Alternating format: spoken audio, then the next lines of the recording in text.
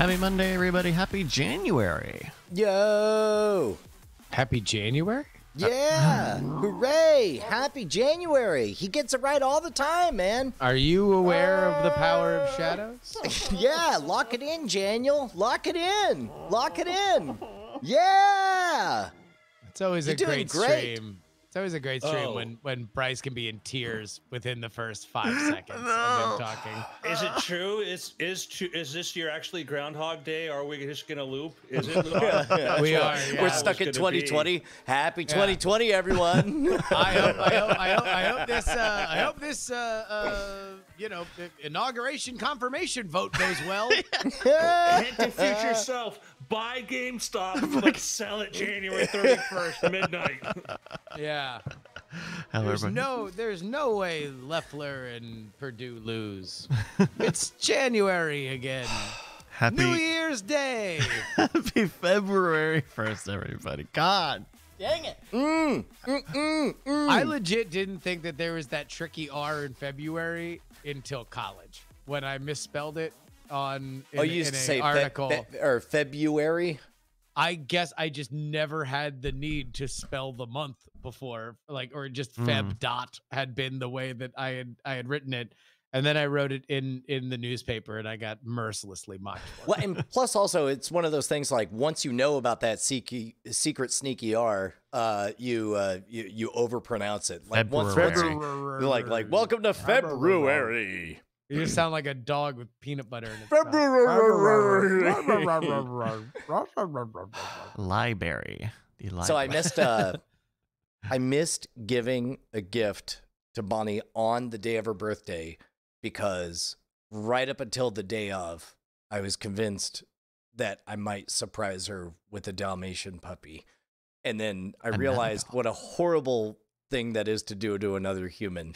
Here's another obligation. Right. But also, like, I think she would have loved it, but I'll never know because we live in the timeline where I didn't do anything. And so instead, this morning I bought her an Oculus Quest 2, which I know for a fact Callie is just going to steal, and it kills me. Man, another puppy. You're going to get another puppy? You just got a puppy. Another lanky, kind of dumb dog. Well, and what's funny, or hyperactive for sure, right? But what's funny is at least Weimaraners don't shed. Dalmatians, nothing but shedding all over the place. And you get the worst of it. You get the white fur and the black fur. You can't. There's Yeah. there's no interior that it works with. No. There was one time early in our marriage, I speculated about oh man, what if we got $1 for every Duchess hair that was on that we found? And then one day I came home from the road, and I swear there's a pillow-sized bag, Ziploc, that sealed off, and it just said, "Congrats, we're rich." I didn't know the Weimaraners didn't shed. That's Yeah. That's interesting. It's the one good thing. All right. Hello, everybody. You guys want to do some weird things? Yeah. Let's do it. Andrew, you good? Real quick, I said this privately to Justin, and Bryce, I'm going to say it again in front of you because I want you to validate my feelings. That was a legit, magical, amazing experience when Josie, she shuffled the cards, she pulled them out, she laid them out, and then she made the joke, I don't know, the government. And then we called the government, and then the government just knew, ooh, that was so good. It was really good. Yeah, everybody keep an eye on scamnation.com. Yeah, we were talking about before the stream. It was a good time. Justin nailed it. Justin's funny. Yeah, turns out. Justin's funny. The government was. The government was funny. No, guys, he's just like somebody that's funny looking. It's just the delivery. It's no skill. That's it's it. Just This is Andrew has long been my own personal Alex Jones conspiracy theorist that indeed this is all. It's only because I say words funny. There's no. It's not because you're skilled. There's he's got February, a PowerPoint February. presentation of pauses and clearly this is just an exploitation of. I want to I'm going to do this as proof one day. I'm going to be hey, I'm going to bring him in as a guest speaker at a company, and he's going to go into this PowerPoint presentation, and 3 minutes in, oh, this guy you hired to do this gag is great. And our profits are going down, which is sort of bad. And like, oh, this guy, you take him seriously. This Nobody. guy's amazing. Oh man. Imagine it's your doctor. I A funny know, doctor. It's like, I feel like somebody's done that, right? I feel like I've seen a bit about the funny doctor who actually doesn't know anything, but everybody really likes. There was the I was gonna kids say in the Patch hall, Adams, kind of. the kids in the hall, the super charismatic doctor who, like, Oh, a patient would that die might and be people it. would apologize to him. All right. Dave Foley. Yeah. Oh, what's up? la- Ryan? last thing, Justin, how is the map that you sent out, like, are the things that I did visible to everybody? No, and we're live, but yeah, no. I mean, I sent a map to my friends in Austin to let us know where cool places are. It's not live. Oh It'll be a private. It's a private. Did you want it to be live? no, I was definitely playing for an imagined audience, and Bryce, by the way, literally asked the exact same question, but he was worried that his home address would be live on the internet, where you, I guess, have been purposely filling it with disinformation. well, to no, last. I mean, first of all, kids, I made find- 3 different overlays. One of which the inside joke was I was doing all the places that we went to in Let's Go Places Austin with the RAV4, and then All right. and then another one was called Places to Find Brian, and I put 6 different locations of Torchies, and then I And places did where- notice that there were a lot of Torchies. I mean yes, like I made sub lists. I was like I was performing, and then To be fair, Fine. that actually is legitimate info. Find a love that looks at you the way Brian's looking at Justin moving to Austin. so we have a 5-way. We need to put I'll tell you what, I've actually done it's been pretty good ramping up the T Public merch for politics, and I think we should probably start doing it for Night Attack, which is another thing. But one of the photos one of the things should just be Brian's face, like the moment, freeze frame the moment, like just like there's like just this like intensity of like just like anger because like the excitement was leveraged against possible betrayal. Are you messing with me? Are you messing with me? What is happening right now? Just This is like- like I'm just gonna this is throw the one thing that I've wanted for Like, over a set- decade. set jaw, like bug eyes. Like, I'm just gonna throw this out there, Justin. Bunk beds. Bunk beds. look, don't look. There's we got Hold a on. long Now I'm way. thinking about like, what if we built 7 acres Guys. above our 7 acres, just on stilts? You could have your own 7 acres up above. I'm just so The Ashley, sky we're- kingdom in the trees. there's a lot of stuff that I actually do need to talk to you about, Brian, about like looking for stuff. But one of the things that we were looking at is, as we're, the market is very competitive, and we were thinking about bidding while we were still here, and whether or not we could have people go out there. And Ashley's like, do you think that Brian would go and check stuff out for us? And I was like, if I texted him in You the couldn't pay middle Brian to of- do that. if I texted him in the middle of like Penny's graduation ceremony, Yeah, I think right? he'd be like, I think I can make it. I think I can. Yeah, right. Yeah. Oh, what's that, Brian? You're about to become a grandfather? Penny's having a baby? Would you mind checking out this duplex? Yeah, I'm on my way. Yeah, I think I can make it. I can make it. Yeah. So no, I think we are very, very happy to have an enthusiastic place, mostly because the more I read the Austin subreddit, the more I realize I'm the literal villain of this story. I know. It's going to be great. Look, I'm the villain too. I was born in California. It's like you're kind of, you have more of a claim to be an authentic Austonian than I do. Because Trust me.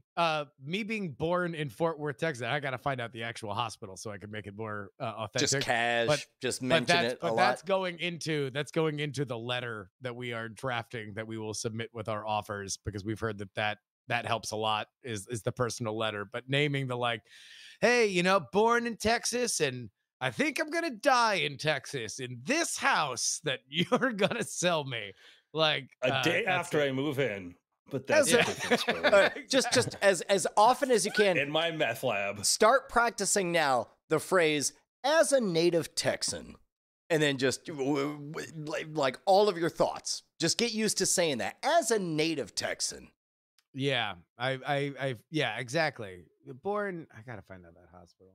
I'll text my mom. Hey, we should talk about goblins and stars. Yeah. Okay, I'm gonna count you in, Andrew. In 3, 2. Hello and welcome to the Weird Things podcast. I'm Adrian Main, joined by Brian Brushwood, Hello. Mr. Justin Robert, deep in the heart of Texas Young. Not yet, but hello. Oh no, Texas is in his heart. He's not in Texas's heart yet. Yet.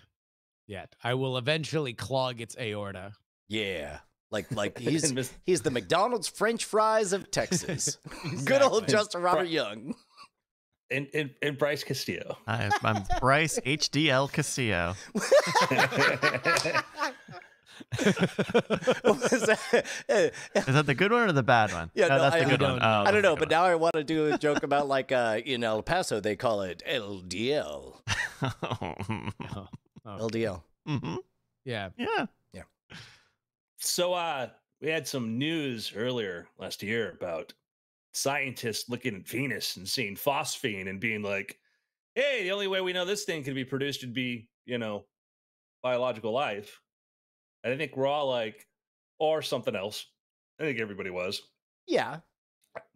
New research It paper comes reminded out me and a little bit. Did you get the same kind of like tingles of when there was that, was it neutrinos detecting something that seemed to indicate that like time travel was possible? Where it's like everybody knew that we all strongly suspected what we would find out, but it was a fun thrill in the moment. Yeah, here, I would say there in that situation, I don't think there was anybody making the argument that that's what was going on, but they're like, this is what it looks like, but we know it's not here. But here were people who are saying like, oh no, we think it's phosphine. And now some other research is like, no, it's sulfur dioxide. You measured it wrong. So That was fun though. Yeah.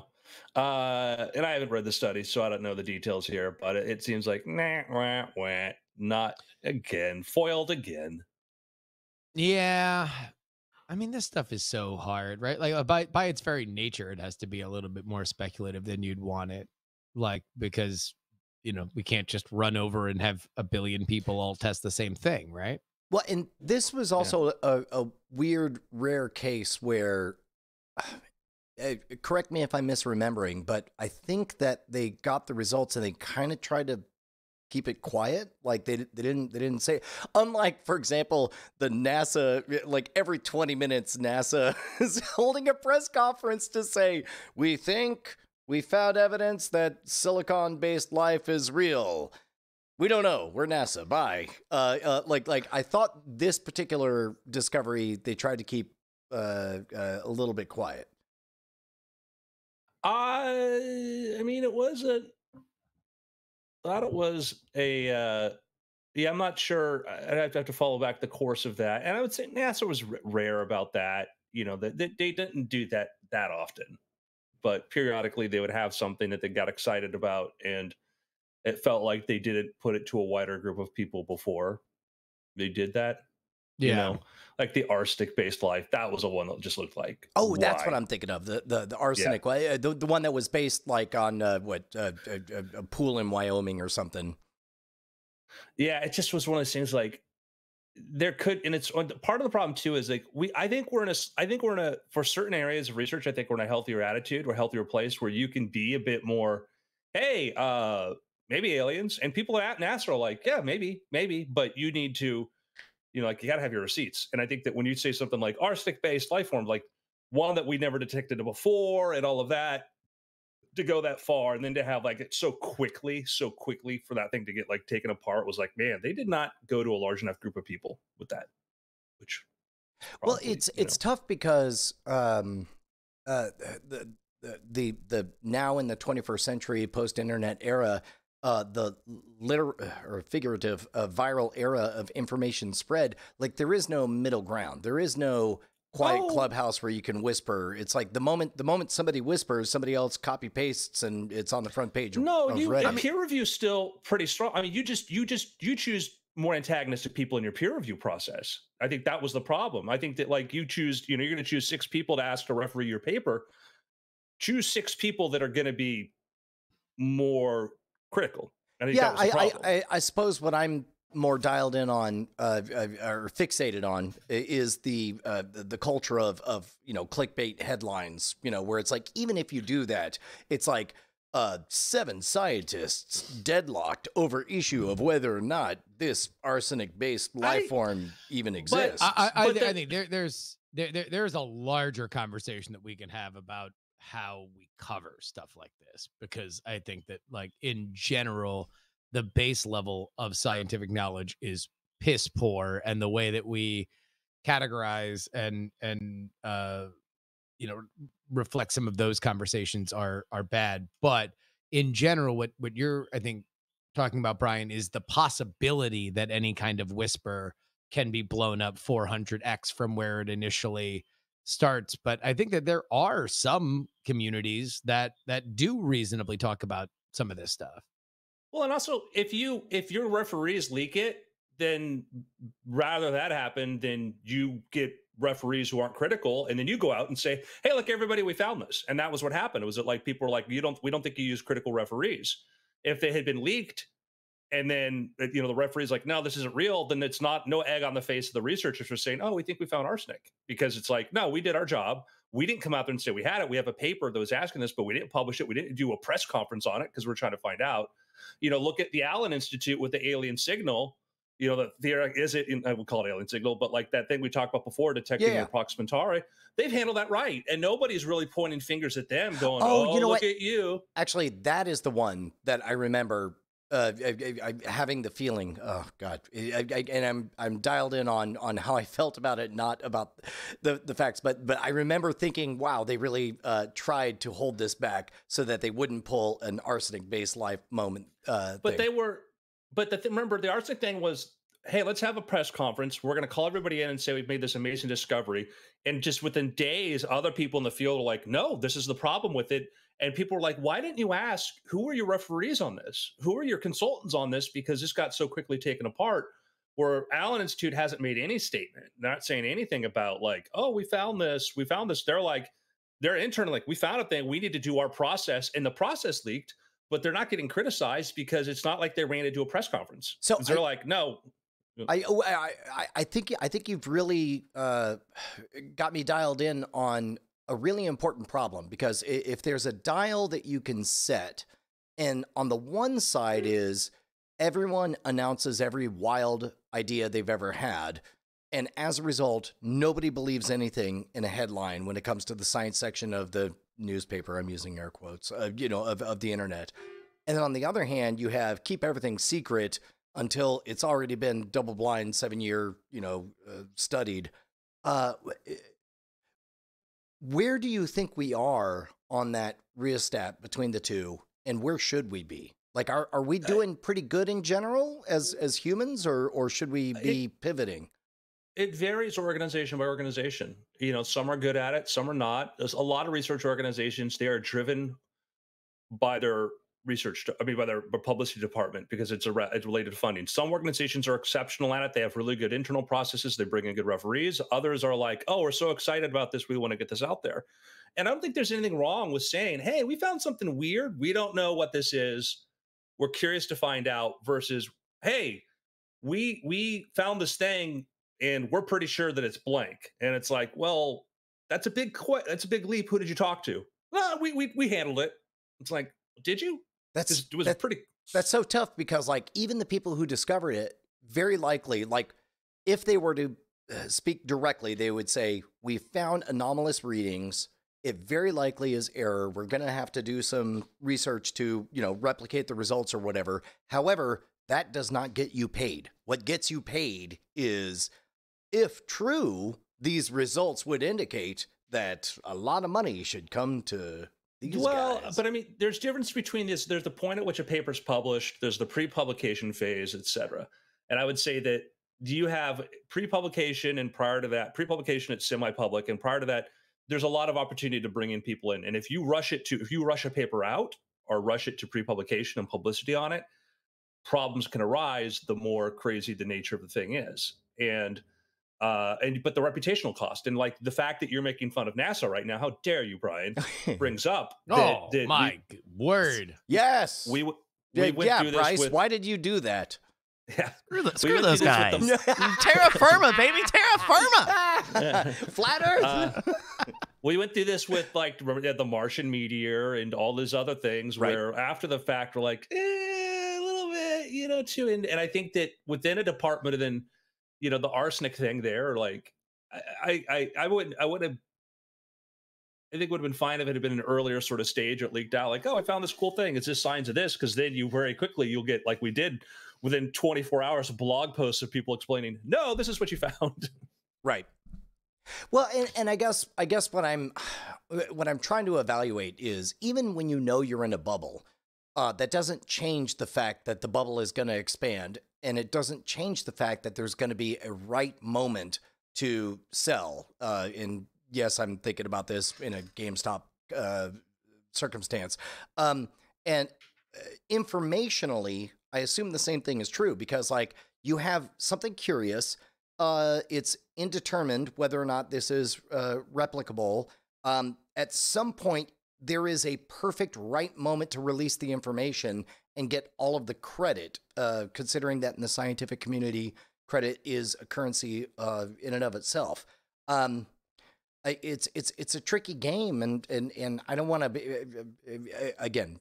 Please, nobody take away that I was or take away from this that I was pooping on NASA. I'm just saying that in that case, they moved too fast, and as a result, us, the outside influences, all the people who are trying to get the clicks and get all the interest and get all the attention are going to want to push for certain types of headlines, and sometimes it's not prudent to hand those to people. Yeah, and I think Justin brought up, and I think we've alluded to, is a big problem with this is the science journalist. We've talked before about the Gelman effect, and Brian, you always say it very eloquently, and that is, Michael Crichton reading the newspaper and with his understanding of things like computers and medicine, realizes everything else is accurate except for this. Murray Gell-Mann with his understanding of, archaeology and physics is his actual expertise, and he says, well, they got these things wrong, but everything else is probably right. And then the two of them talking realize, oh, wow.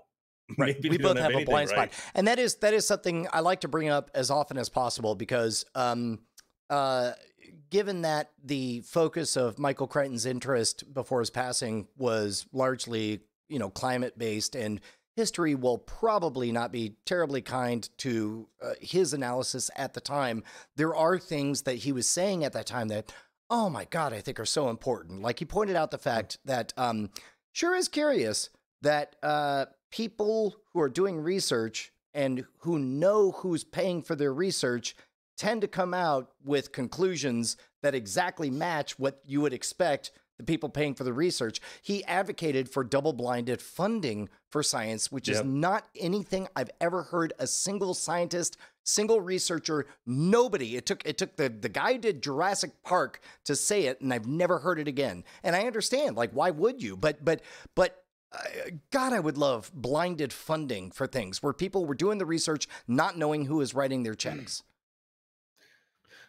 Yeah, I mean, it's hard because a lot of funding comes in the form of facilities and everything else. I was at a facility and, some person was mocking the idea of a conspiracy theory about getting paid to do the research he does. And I'm looking around at this multi-million-dollar facility and this guy's, I'm like, do you know what it would look like? And like, I thought, I think he's in some conspiracy theory, but I'm like, the fact that you have a job studying this, the fact that you're in a facility dedicated to this, the fact that you just showed us this $1 million piece of equipment that's pretty useless, and you're like, I want to know who's paying me. I'm like, are you a volunteer here? Yeah. I wonder, one of the things that really is kind of on the cusp of happening that we're seeing now is the buying power of the collected populace, right? And we've long looked at universities and some private institutions as the forefront for scientific research. I I wouldn't be surprised if a private company was formed where you saw some of this kind of stuff, where you saw. I mean, it would be a tremendous effort to get it going, but when you look at the amount of money that can come in when the idea is right, and how fast it comes in on the internet, I don't know if there's many sectors of our society that are going to be untouched by that have largely been dominated by kind of like fixed income from certain usual suspects. I could see, that when it comes to like science funding, probably shouldn't be like Kickstarter where we only fund what we think is, and that's what you're saying, is that we're only fund what we like, and that's one of the problems we have, like orphan diseases and stuff, where too few people get it. There's not enough research to do it that could be solvable. Right. But I could see the idea, to your point, though, like kickstarting an organization. Well, hey, we want. We want to start a foundation for the next 5 years to do a thing. I suppose what I'm wishing for is some kind of version of a VPN for funding when it comes to scientific research, where, just it's difficult to know who's writing the checks, and your incentives are aligned so that you do the research and report your findings without having any idea whether or not it'll benefit or be a detriment to you. The problem is that you are stripping out some of the reason why people write those checks. Correct. So that would be require some kind of behavior modification or honor, right, on the donor side, where it's like, all right, so you're not going to get your name on a building. You're not going to be noted as a patron of science at this facility. Well, but maybe we can subset that by having a gigantic publicity arm that, well, thank you, a newly minted billionaire Brian Brushwood, for your very generous $50 million contribution to the Blind Science Institute. Well, I suppose what I'm imagining is some version of like a blue check kind of thing, where it's like if Exxon says, good news, global warming not very bad, then it's an Exxon funded study that gives a result that will benefit Exxon, so we don't believe it. We don't have any institution to sort of blue check that, where it's like, and it's not just us saying that, because like they didn't even know it was our money that was funding it. It does feel like there's some kind of middle ground that could happen. I would say the hard part of the hard, and I mean, I like the core idea. I think the hard part, a couple places comes into fact, is that one is we put, as the public puts way more faith into certain institutions than we do. They don't understand. They'll be like, oh, well, it was from this university, so I know it's not biased. And you're like, you mean this place with a $50 billion endowment that is basically a corporation in disguise? They're not biased, and it's like, oh, well, because they don't think of universities in these places as companies, which they are. And they just have this idea of, I would say with worth ethics than your average company charging students, $500 for a textbook written by the professor. All of a sudden I'm thinking that's also a two-way street, because in a world where nobody knows how they're funded, that also opens up the opportunity where it's just like Americans, super racist, study says. And it's like, well, who paid for that study? No way to know. Can't know. Just Americans are the super most racist people. Yeah.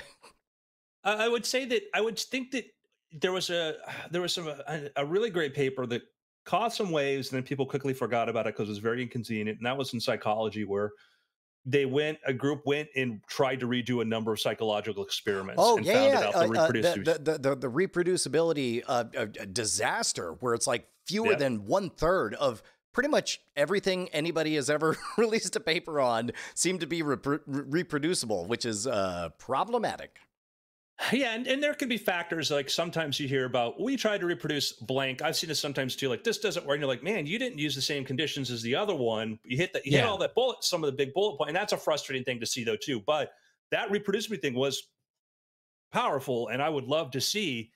Imagine an institute that says, yeah, we're going to take random studies, we're going to pull random research studies out of a hat, and we're going to put together teams, and we're going to try to replicate them. That's a really good comparison, because the same thing that I'm advocating for is very unsexy and doesn't seem like it will add anything to anything.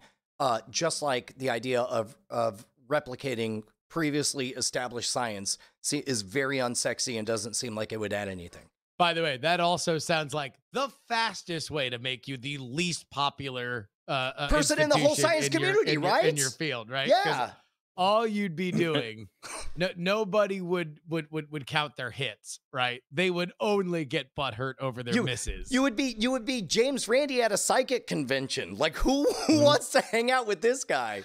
Yeah. And I think that's sort of the value is that, you know, when you know that person's out there and you're writing your research paper and you're fudging your numbers, and there's issues like there was a thing that came up I've seen a couple times of like, you know, people, they look at images in research papers and noticing how often these images are the same images used over and over. And it's like, and you find out that probably the real story was the research was real, but they lost their images, but they knew they wouldn't get published without the images. And it's like, well, it's a little lie. And I think that's the problem is we accept so many little lies because we say, hey, it's necessary. Now we're liars. So maybe that's such a zero-sum field, right? Where you got to get published, so you get funding, so you and there's the collective network of let's keep this thing afloat. We don't want a scandal. We don't want to fall short, because then the tide will lower for all of us. Maybe a middle ground might be the equivalent in the hacking world of the bug bounty, where it's like there's a fund that is made where it's like somebody go out there, catch somebody with a conflict of interest, and expose it or whatever. I mean, unfortunately, and I could see from your reaction, Andrew, that you see the same risk I see, which is the possibility of a purity spiral of nobody's ever pure in anything. Well, yeah, and who you pay for the bug bounty yourself because you want to make sure your software's free of bugs. Yeah, right. You're incentivized towards it. If a university was like, "Hey, help us catch our researchers cheating," it's like nobody's going to work there. Yeah. It doesn't make things better for the university when somebody finds out that they're being paid. I think if we put money into like testing replication things like this, because I think if to avoid mono thought, something, man, science, one unpredictable. Well, I'll give you. I'll make a statement here. Like, who can be really awful are scientists. I love science. Been around scientists my whole life. And when it comes to criticism, when it comes to outsiders criticizing or whatever, the response is horrific.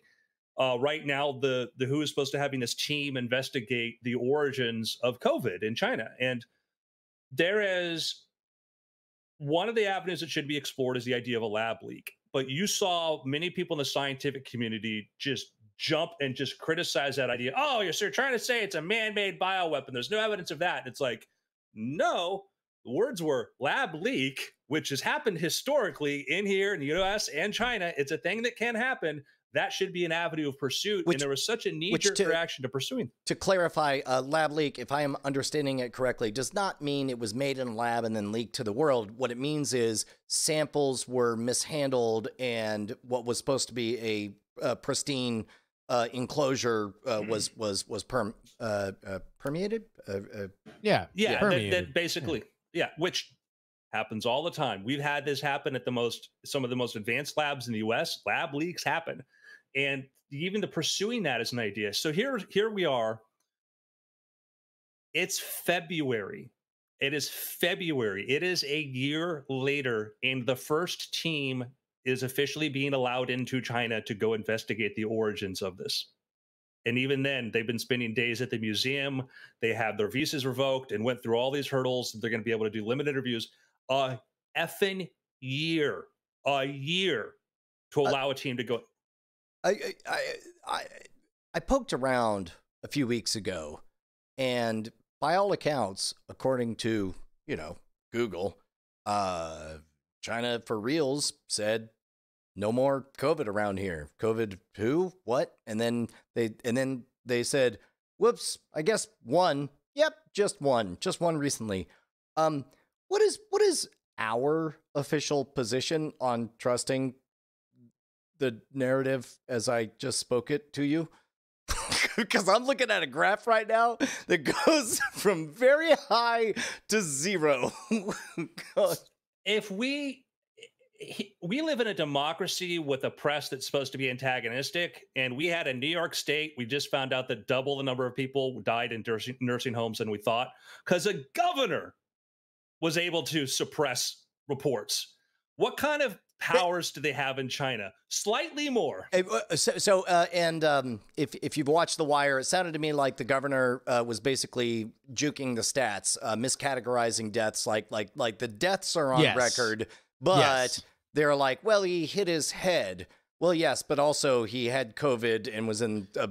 No. This was specifically about nursing homes. So one of Governor Cuomo's legitimate criticisms, even early on when he was getting a lot of press, was a decision to allow COVID patients back into nursing homes, mandating them to go back to nursing homes where they were in long-term care. As it stands now, if indeed post-vaccine we are, even if we see more flare-ups, they will not be as deadly as the one that we just saw. That might have been the most deadly decision made by any kind of government official in this American crisis, as the number that have died in New York State nursing homes is, as of last week, or was as of last week, more than people that have died in the state of Arizona, full stop. Like, just in nursing homes, if this stat is correct, more people died in New York State nursing homes than died totally over the last year in the entire state of Arizona. So it's like, when you talk about who, where the information comes in and how it is disseminated, what the United States government is going to say about China's numbers is going to be complicated by the fact that there is a larger relationship that needs to be maintained. What I will say as a private citizen is there are two countries that are to me of a substantial size enough that I think that we should be drawing some kind of lessons from, that I totally don't trust their numbers, and they are Russia and China. China first and foremost. Like the idea, the concept of their numbers to me are just out and out fiction. So it's one point. In California, we're not even able to get the whole health data, and the statements are like, well, people won't know how to interpret it, whatever. And it's like, all right. So that was about the lockdowns, where they totally rebuilt why the metrics to lock places down in California, and then said, all right, well, we're going to determine it on ICU availability. That's the new metric. It's not going to be spread. It's not going to be deaths. It's not going to be anything but ICU availability. And we're going to break you up into a Hunger Games style 5 different areas that are hospital networks that are vaguely geographical, despite the fact that Southern California is literally just going to be one half of the state, and there'll be 4 other things. But we're going to not guide it on the real-time ICU availability. It'll be on a model we make that projects 4 weeks out. And it was the Associated Press. This was not a muckraking, this was not a conservative thing. This wasn't Red State. It's the Associated Press that broke the story that not only would the government not be sharing it, but they would not be sharing it because they, by their own words, were afraid that the public would misinterpret the data. And that is what I like to call the fast track to get your ass recalled. Yeah, yeah, that's right. I forgot that's all happening on the political side. Yeah. Plus, also there's the tactical. I don't know how it took me this long to learn it, but within the last few weeks, I learned that like ICUs by definition are designed because they are intensive care.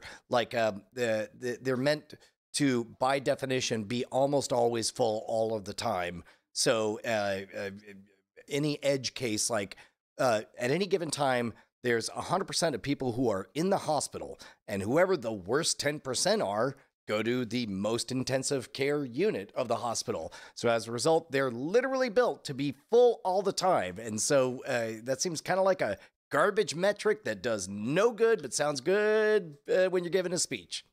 But, you know, I would agree. Okay. Yeah. So that's what we're going through here with the free press, with free social media. Well, we did. That's another story. We used to be able to talk about these things freely without it getting suppressed, but that's what we're going through here. Yeah, China. Yeah, I'm sure I believe anything they say because, like, you know. What do you do when you're a governor there? You can put reporters in the basement, you know? Yeah. All right, look, there's so many things I want to ask, but most importantly, I want to get paid to do this show. So can we talk about our friends over at patreon.com? Indeed. Patreon.com/weird things. Head on over there right now and make sure that you keep this show loud, live, and independent for you weekly. Head on over there right now. Patreon.com/weird things. Get the After Things podcast sooner than anybody else with your private custom RSS feed entered into the podcatcher of your choice. That is patreon.com/weird things. Yeah. So again, the problem with the China thing, like, we don't know, and we're not even able to get research teams in there, and they're able to take measures we wouldn't do, and we don't know. There were not a lot of videos of nursing homes and prisons and other stuff when they were going through their outbreak, and they have entire cities. Like, they would notice an outbreak in a smaller city, they just shut it out. They literally put police on the borders there, and maybe they were able to contain it better. I mean, we just don't know. I very much believe that if America was the kind of country that had the will and the makeup to shut off borders between states early on, we might have done more to contain it. The problem is we don't, we won't, and we can't. So, like, there are tools in the toolbox in an authoritarian top-down government like China has that we simply don't. Right. And it doesn't matter, who you think is the best party to do it. Nobody really has that. And even beyond that, we saw pushback on soft versions of that really loud, really fast. Not to make this into a Governor Cuomo of New York sucks thing, but when there was initial talk of just shutting off flights from New York to Florida, or Florida didn't want New Yorkers coming down because of the spread, Governor Cuomo freaked out about it and said that was absolutely not going to stand. He wasn't going to subjugate his citizens to not being able to travel. And that's where we are. And I don't think that that's necessarily a political issue. That's an American freedom issue that we focus on. Yep. It's one of those things that if you play a lot of Sid Meier's Civilization, it's like, sorry, bro, it's a fact. When you flip over to communism, you get a +2 multiplier to all of your production output. No, you can't win a cultural victory, but it'll certainly make a lot more things for you to invade other people, whatever. In police states, you don't have as much crime, because technically everybody's already guilty too. I guess my big rant, I'm going to say this again. Had we been telling people to wear masks when we knew they should have been wearing masks, I think we would have had way lower numbers. That's the most inexcusable thing to me. It's one thing to say, let's debate how much to restrict people's freedom. It's another thing to actively lie to people about masks. which is what we did. Yeah. I want somebody to prove me wrong. I mean, if we want to take a quick minute on the noble lie and how much we all hate it, just to check, still hate it, still hate it, still hate it, still hate it. Okay, it's unanimous. We all hate the noble lie. The idea of just well, the people can't be trusted with the truth. Yeah, and I think if we were going to point a thing that may have cost the most lives, the one policy decision, I think that was it. And it was, well, we're doing the noble lie. No, you're not. You don't have your facts, and you're speaking out of your area of expertise. And now we're being told to wear double masks. And yeah. So what's the story on that? I hadn't heard about it until like yesterday. Well, I mean, the obviously more things obstructing, things from getting into your mouth or your lungs is better. And so the idea, if you wear a double mask, then, theoretically safer. And I think even people learning how to wear masks properly is, and you see people with masks that, they're breathing through the sides and you're like, it's better than nothing. But yeah, it's another, once people said, yeah, the issue with this specific thing is that there are now variants of the disease, which I've got questions about exactly how we are covering these sorts of things. But the South African variant specifically is far more contagious. And so therefore there is now a renewed push to A, wear proper masks, and B, if you have not great masks, then wear 2 of them. And I think that has caught on, not only for some of our citizenry, for which there is no level of safety that is too safe, but also because we're all kind of scared. And look, when as we pull up on the year anniversary of this, and we think we're emerging, but how many times have we thought we were emerging before? Now we have at least hard evidence with the vaccine. I think people are, we're getting a little squirrely here, getting a little weird. Yeah. So let's talk about stonks. Yeah, man. That's slightly less of a tangled knot to unpack, because I'm doing my best as somebody who has no dog in any fight. I would like to think, in general, I tend to be on the people's side. In general, I tend to be libertarian and anti-government and anti-structure and anti-authoritarian. But even then, this all kind of sounded an awful lot like stock manipulation, but the people thinking it's okay because it's little guys. But the little guys is really Robin Hood, who was running a casino and letting people borrow money from Robin Hood and then gamble with the money. And it's Robin Hood that's coming out ahead. I have no idea what to think about any of this. And I really want to know what you guys know, because man, have I tried to wrap my mind around this insane hysteria that sounds an awful lot like what led up to the Great Depression. Well, first things first, Brian, allow me to move on my very distinguished mahogany mantle a little room so I can add financial expert to my now growing list next to virology expert and governmental expert. Thank goodness.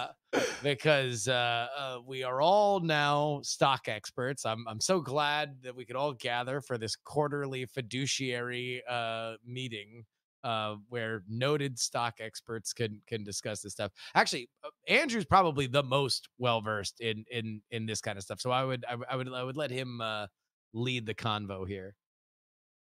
I'm hesitant because I do not want to portray myself as an expert, because and the thing is about the funny thing about finance too is that it is very complicated, and you'll feel like, and sometimes I feel stupid, like I don't know this, and then you'll talk to somebody's investment banker like, yeah, I didn't know what that meant either. I'm like, oh, okay. Quick background. All right, so here, how about this? Before we start, let's all make a fart noise with our mouth so everybody knows how serious they should take this. All right, exactly. So here we go. 3, Stocks, 2, more like 1. All right, so all right, there we go. I have made most of my living for a good part of my adult life was made through investing. That's I don't talk about it that much. I may be brought up here a few times. That's mainly been my primary way of supporting myself. Meaning, when I make money from one thing was early on the Magic book publishing DVDs. When there was surplus, I would put it into stocks, and I was very lucky, very, very, very lucky in what I was able to do and invest in and whatnot. And so that has been most of my life is how I've supported myself. But I'm not a day trader, and I'm not a guy that's like, let me get on my computer here and I'm going to time the market. I was just like, Pixar seems like a good company. I'll buy that. I'm like, I like Apple. I'll buy Apple. Yeah. Teslas are cool. I'll buy Tesla. Yeah, that's been you're a fundamentals kind of guy. You're a Warren Buffett. Like, that makes sense. Benjamin Graham. Understand it. Seems like it's going to go somewhere. I'm going to buy it forever. Yep, 100%. Like Benjamin Graham, Intelligent Investor, read that when I was young. I have on my stock app, I will show you companies I've been tracking for years that I'm like, yeah, they're going to go up, but I'm not going to invest in them because I don't understand their fundamentals enough. And I'd be like, I heard Facebook IPO. My friends that can invest in Facebook. I'm like, nope. They're like, why? Like, well, I know they're going to make money. I know they're going to increase in value. But part of what they have to do is they have to increase like the daily active user retention and these other things, which to me gets a little bit hanky. And I just like, I don't like that model that really gets that parasitic with people's attention and stuff. And so that was just, I have several companies like that I've been like, I just squeamish. So anyhow, sure. So in our story so far, we have Andrew, who understands buy and hold fundamental investments. This is productive and will be of a benefit to society. I think it's fair to say that if SpaceX were publicly traded, we'd all be buying it because we think they're going to get rockets to everywhere and that'll be good. On the flip side, as I understand market dynamics, there is a function to all the negative Nellies. There's a reason on the craps table of the stock market, there's a don't come bar, which is never the popular guy, but he offers a negative externality or expectation. Yeah, it's getting to the point that, like, one of the things that I learned early on and what helped me was I used to watch these shows, CNBC and stuff, but I'd listen to the person who's head of some fund. Sometimes it's a hedge fund, which can bet against companies. It's one of the ways in which they do it. I'd listen to the person who was running some fund or some investment group get up there and give their spiel. I'm like, oh, that makes sense. And then one day I had this sort of thing like, why the F is he out here talking about it unless he's trying to do something to the price of the stock? And I'm like, oh, that's the sole purpose. If he says he's excited about a thing, he wants everybody else to be excited and go buy it. If he thinks the stock company looks bad because he's got a short position basically you're betting the company's going to fall. Somebody else will explain shorts better than I will. But the point is you're betting that it's going to fall. He wants it to fall, and he's trying to spread fear, uncertainty, and doubt, which is what a lot of these financial news channels actually do. Is everybody there's trying to sell you on something, either the success of something they're invested in or the failure of something they're going to profit from the failure of.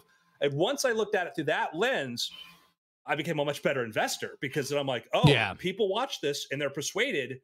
I watched them just dump on Apple for years, and I just kept buying. I watched the same thing happen with like Tesla, and then I watched, I'm like, point is, you get people who go on CNBC who, let's say if you have a hedge fund and you're going to say, we're going to bet this company's going to fall because maybe the fundamentals of the company aren't that good. GameStop, it's not a sexy company. I would not normally invest in GameStop because with people buy their games online now, there's not a lot of need for a GameStop. And you can see like this company is probably headed for a fall. So you had a hedge fund that took a huge position, placed these bets that its stock price was going to fall substantially. And they talked about it. And there was a thing that was noticed about. I'm like, yeah, this GameStop looks like it's going to fall. Looks like it's going to fall. And then Wall Street Bets, the community on Reddit, some other people are like, hey, these people have a really big position against GameStop falling. And their opinion is they watch these hedge funds manipulate the market all the time. And with the able help of the media. And they're like, well, why don't we just buy a bunch of GameStop stock and keep the price up? Which is what they did. And so yeah, please. There is a video that got sent to me, and I would encourage people to find it. But it's Jim Cramer back in like 2006, and he's doing something for the street, and he's just like talking about like what you do as a hedge fund guy, and him as a former hedge fund guy, and talking about stock manipulation via the media very specifically. And he's using a famous example, the iPhone. And he's saying, all right, if you're in the negative as a hedge fund, so now your people that have entrusted their money with you, they're looking at your negative for the year and they're like, what the hell? I'm going to pull all my money out with these guys. They're jokers. I'll put it somewhere else or put it somewhere safe. Or you're at like a single digit up percentage. You got to make sure that you are eking out gains for your clients, no matter how you do it by the end of the year. And so he was talking about the iPhone. If you have Apple, what you do is you push down Apple. How do you do that? Well, and this is word for word what Jim Cramer is telling this guy. You say that you put in some positions and it's going to take you a couple $1 million to do it, that would seem to indicate that you know that bad news is coming for Apple in the next couple weeks. And then you call up people at the Wall Street Journal and you say, yeah, talk to my friends at AT&T and Verizon. They are going to stick with Motorola. They're going to stick with LG. They don't like the phone from Apple. It's way too expensive. They're not going to go with it. That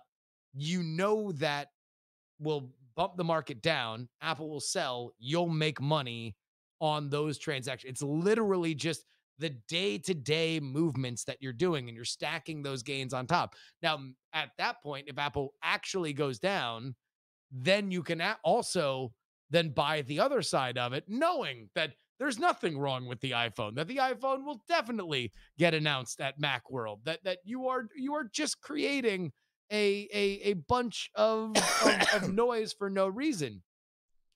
The fact that that's the case means that you are in a position now where information is so diluted, where CNBC doesn't matter as much anymore, but yet still behaves the same kind of way, that the Wall Street Bets community, and I'm not naive, I think that there's also other hedge funds that realize that there's another side to this, are going to now make some of these folks pay. But there's an enemy here, and we're seeing, not unlike in the same way that Brian, you and I identified that people were frustrated with hearing about 50 Shades of Grey, Right. and wanted a way that they could register or they found it funny because this is a ripe target that they could buy, even if they didn't know who the hell we were. They just saw us on Reddit, or they saw us on Twitter with our little video,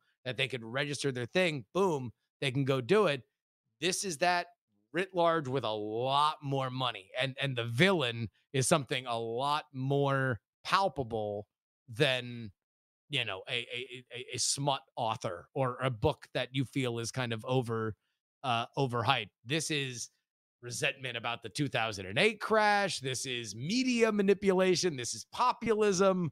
There's a lot that's kind of going in here, united by memes of crying anime girls and Terminator robots. I would, if there was a villain, is not quite a clear, I would say there's bad practice. If there was a villain to it, I would say how little the media tells us how much they're manipulated. That story that, about Jim Cramer, about this, we don't hear those people outed. We don't hear those things outed very much. The ties that financial newspapers have to people giving them at leaks, the role in which they play in feeding into it. Because it's like, hey, here's a mechanism. I can give this person bad info and my stock's going to dip. If a reporter realizes they're lied to, they're not going to write an article. Jim Cramer had called me. The reason this happened was anonymous source who I won't name, but still, they're never going to tell you that.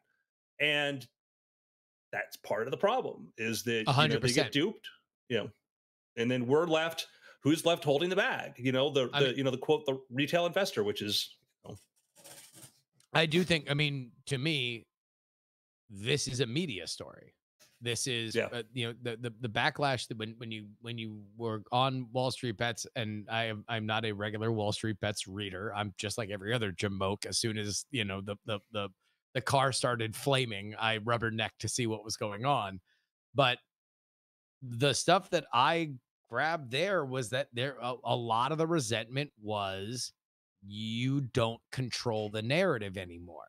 We're controlling the narrative now. and you're going to be forced to cover us, which gets us into another element of a larger media trend, which is online people do control the narrative. Twitter controls the narrative. Reddit now can control the narrative because media, the venerable gatekeepers of our age, aren't sure enough in their own decisions that they have to look to the public to say, well, what are they interested in? We live in a world where a company or a few companies were able to unperson a president.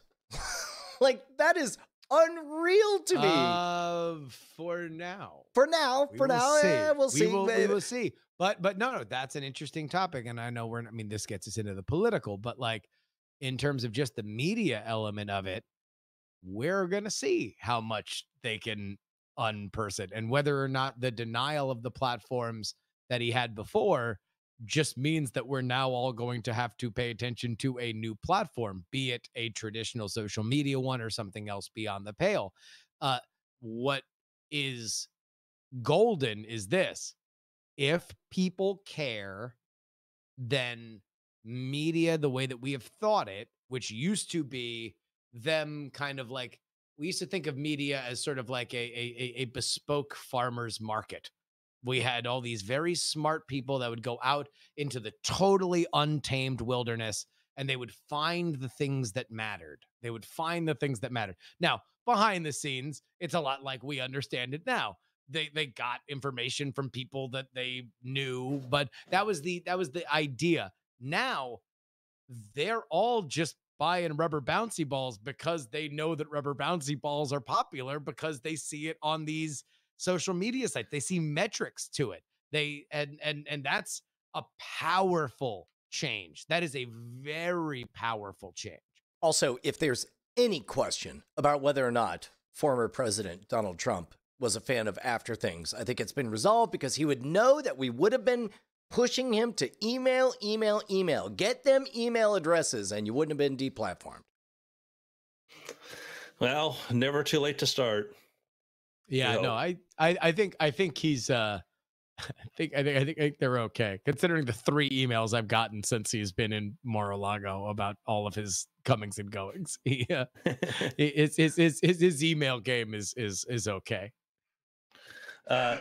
So there's a lot more kind of going on in the story, and it's complex. Last night, Elon Musk was on Clubhouse, which is the other, like the two big stories of so far 2021, I think, have been Wall Street Bets, GameStop, and Clubhouse, is just sort of exploding. I deeply regret accepting the invitation to Clubhouse that I got.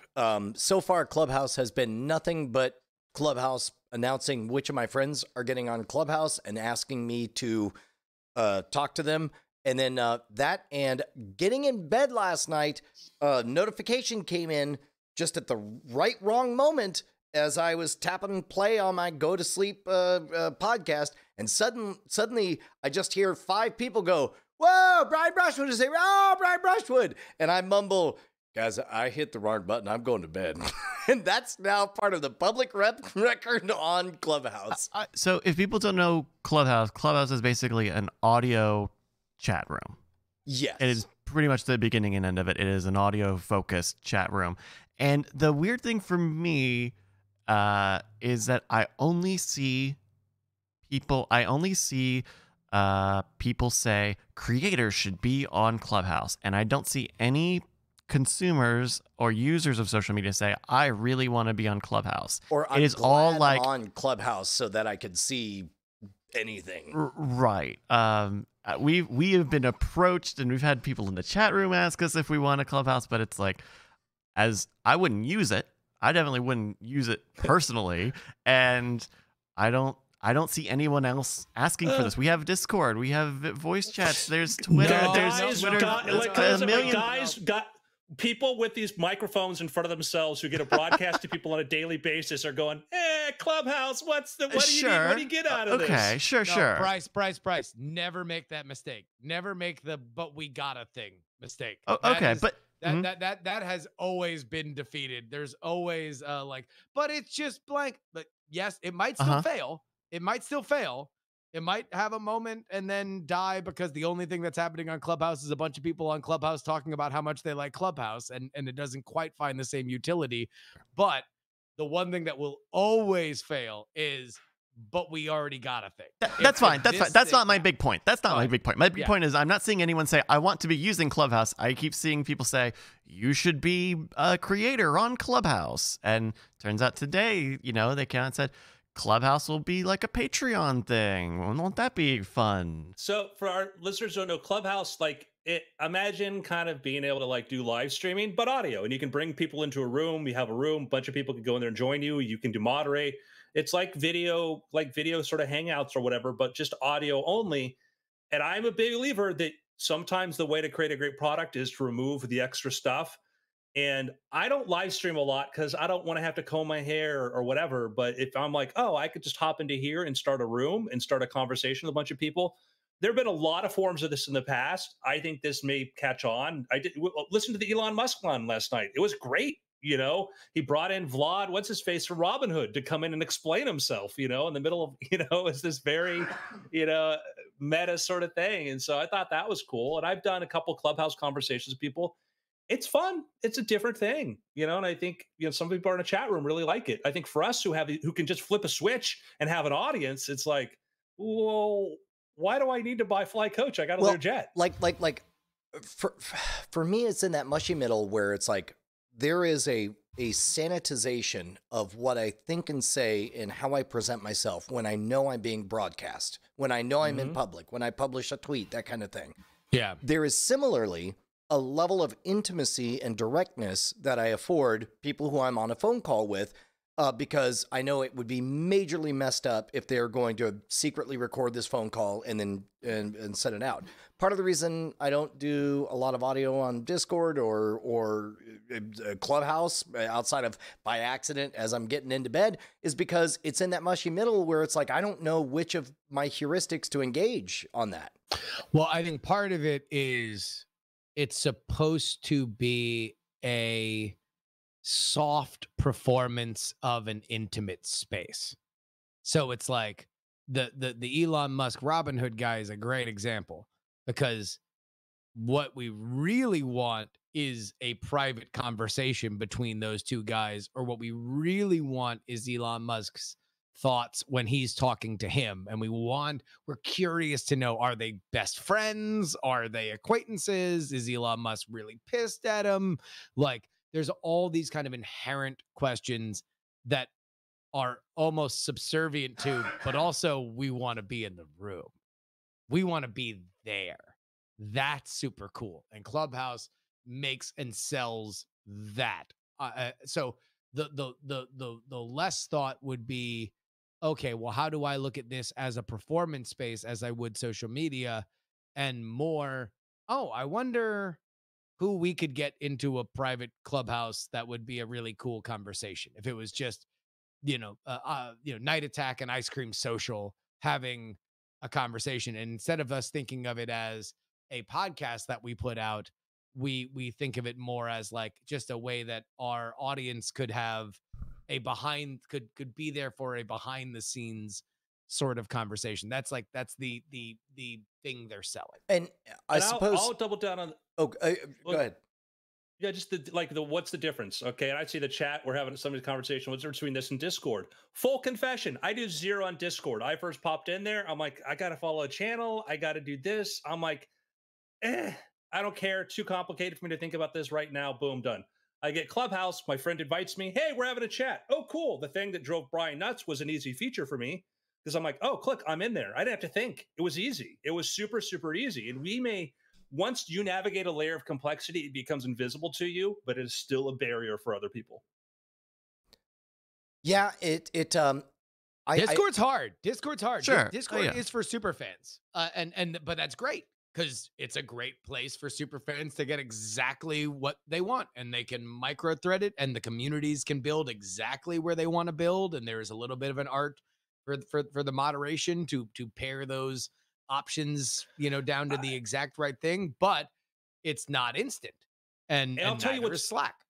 Selena Illink brought up a great point in here too, because I hopped on a conversation with a couple of people I knew, And then a friend of theirs hopped in and she started talking. She's interesting. And then somebody else came in and I'm like, oh, we're having an interesting conversation. Oh, you're cool. Click, follow. Now I can go have a conversation with that other person. And it's so easy. It's so easy to network and to quickly find a group of people. I don't spend time on it because it's addictive. And Brian, I have the same fear about you because like I started talking, I noticed somebody else popped in there and like, oh, BuzzFeed reporter. Yeah, so right. Therefore, I have nothing more to say. Yeah. But going forward though, like I have a girlfriend that's on video camera all the time, and I don't know when it's safe to hop out of the shower. I've learned to navigate that. I've learned to navigate that space because there's a tremendous value there. Yeah. You want to do picks? Yeah. You want to switch this entire podcast to Clubhouse? Let's do that. Sorry, I didn't mean to be on weird things. I was just going to bed. Whoopsie doodle. Hey, I got a pick. Yep. What's your pick? All the stonks talk. I had a hole in my viewership, and that is the 2015 adaptation of the Michael Lewis tome, The Big Short. I watched it over the weekend for the first time. I watched it over the weekend for the first time. I'm so excited to get the only review I want, and I will now yield the floor to Brian because regardless of the performances and the script, there is one thing that is for sure, which I think if you were to judge a movie solely by the metric of metaphors per minute, The Big Short might be the greatest movie of all time. The person who loves tortured, ridiculous metaphors the most is Brian Brushwood. So I'm curious to me watching it. I'm like, Brian either loves this movie or despises it. There's no zero ground. Hi, it's me, Metaphor King Brian Brushwood. What did I think of The Big Short? Imagine me on top of a hill, untangling a Gordian knot. It was tedious. That's it for my movie minute review. It's me, Metaphor King Brian Brushwood. It deserves a lot of credit for being watchable because I don't think anybody who read that book, which I did, would say, oh, here's a bunch of telegetic, kind of things. And basically what they wrap the movie around is our heroes, for various reasons, are betting against the economy, but we want them to win. But that means that the economy's in shambles. They can't save the economy. They're just going to profit off of it. But we're happy they're right because they are all moral and exposing right. And we corruption. know that at least one of them is a good guy because he feels real bad when he says yes, accept all the money I made. Press sell. It's good. It's good. He allows he doesn't actually press the sell button. He puts a shot glass on it and just cries until it fills up with enough weight, like the Dippy Bird, and then presses the button. I'll give you my take because everybody's asking for it. I know when people are asking, like, Andrew, when are you going to tell us what you think of The Big Short? And I got a newsletter about what I think about The Big Short, and like Adam McKay is the director. I think it's a really capable director. I think it's really good. I think the performances in it are really good. And I think they did a damn good job of taking a complex job and explaining it. But capital B-U-T is whenever that narrative is told, whoever is telling you this will choose who the heroes and villains are, depending upon where they are politically and philosophically. And Adam McKay is very much that way. And when you watch this, you're like, well, here's the bad guys. I'm like, well, I think perhaps yes. Do we want to get into like how this whole system was created and the politicians and name names and stuff of people who passed this legislation and warned not to do this and what would happen? And, no, we don't, because some of those people I like and I don't want to hold them accountable. So we're not going to get into that part of it. I mean, I watched a doc. that didn't bother me either with this or with Vice. Like I don't enjoyed think you know Vice. the names though, Brian. I don't think you're going. Why aren't you going to go after so and so? I don't think you're personally invested like I am. Correct. Going like there's a big part. Oh yeah. No, and that is fair. That is fair. Like I love hearing crazy people I disagree with, and I love listening to them with all of my attention. And so in that case, I'm not overly bothered with whether they get things right or wrong. But I mean, I like the performances. I like the movie a lot. I just say my caveat's just like, if you maybe spent a 6-minute, let's put Margot Robbie in a bathtub again and have her explain this part of it, I would think you were being completely fair and helping people understand the real roots of it. But boy, talk about lampshading the problem with your story.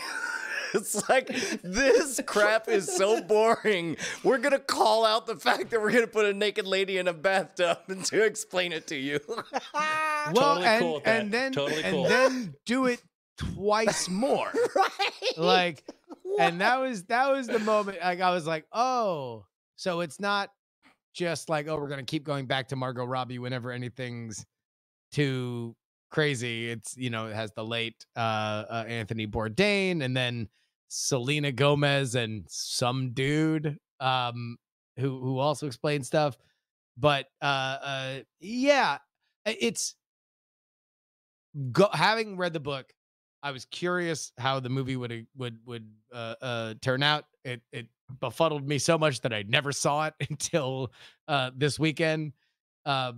It deserves a lot of credit for how compelling the performances are and how well it's edited together, that it doesn't just sort of like totally fall apart, because it's not only a complex story, it's also one of those things where they've got to really put these like harsh signposts there before you start realizing that the people you're watching are ghouls, right? Like Brad Pitt has to snap on his young wards for dancing because, oh, the thing that they're doing is rooting for the economy to totally crater and for people to lose their shirts. But it's never really a moment where we feel morally ambiguous about the people we're following. We want them all to win, including somebody from Morgan Stanley in Ryan Gosling. So it's like, it's interesting. Tedious. I liked it. I liked the performances. Like Christian Bale, great. Like he was Great performance. Yeah. Although again, it's like it's one of those things where it's like, that Christian Bale performance, that's a great short film. That's man, you could do a great 12 minutes and tell his entire story and it would crush it. Sometimes I feel about these things too. Like there'll be stuff like I'll like things I don't necessarily agree with. Again, I was against the stock market, the housing bubble crash. Let me make that very clear. I remember once I was talking to like some skeptics group, and a lot of people there were like, non-believers like myself. And then in a conversation, people are like kind of like ripping on Mel Gibson's The Passion, and like, the Passion, like that's ripping it. And I'm like, I mean, it's a brutal kind of movie. Mel Gibson's an amazing, talented filmmaker. And then a while later, the conversation shifts to like The Whale Rider and how great The Whale Rider is, because and I'm like, and I like The Whale Rider too, but they're both movies about religion. And that was like the thing. They were like, I can't stand religious movies, but this one I'm okay with. And none of them believed in like, the Whale Rider mythology, but it was just this sort of thing of like, they weren't aware it wasn't a thing they were against. If you follow. Sure. So They perceived as an aesthetic appreciation, but really it was like a discomfort of getting something close to something something that they didn't want to like or whatever. Yeah, and that was the thing. And I said, I made a decision like I'm going to always separate like my views, my religious beliefs, my philosophical beliefs from when I consume art. I just want to. If I can enjoy it on its own merits, then I'm fine with it. And it doesn't have to conform to my belief for me to go like, well, this is how I know the world works. So this is wrong. Reject it. I'll be like, man, this is wonderfully told. I don't agree at the point, but man, it's wonderfully told. And that was sort of going forward. But The Passion of Christ is a pretty brutal movie to have to watch. Yo, I got a pick for you guys. Go. go to your YouTubes right now, type in the words Emergent Beacon, and then click subscribe and thank me later. Oh yeah, Brant Hughes new has stuff. finally launched his independent channel. And Brant, you've seen on Monologue, he oftentimes does wonderful fact checking on us. He does these minute-long science minutes on Monologue.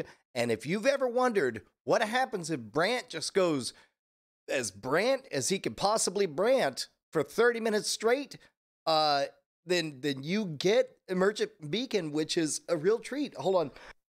It's science, explaining. In this one, he's talking about the Einstein's cross, and he has a lot of really interesting, like this wine glass demonstration that he uses to actually physically model an Einstein's cross is really fascinating. Yeah, so and he goes into a Einstein lot cross, of depth. For example, is a galaxy that is inconveniently in between us and a quasar.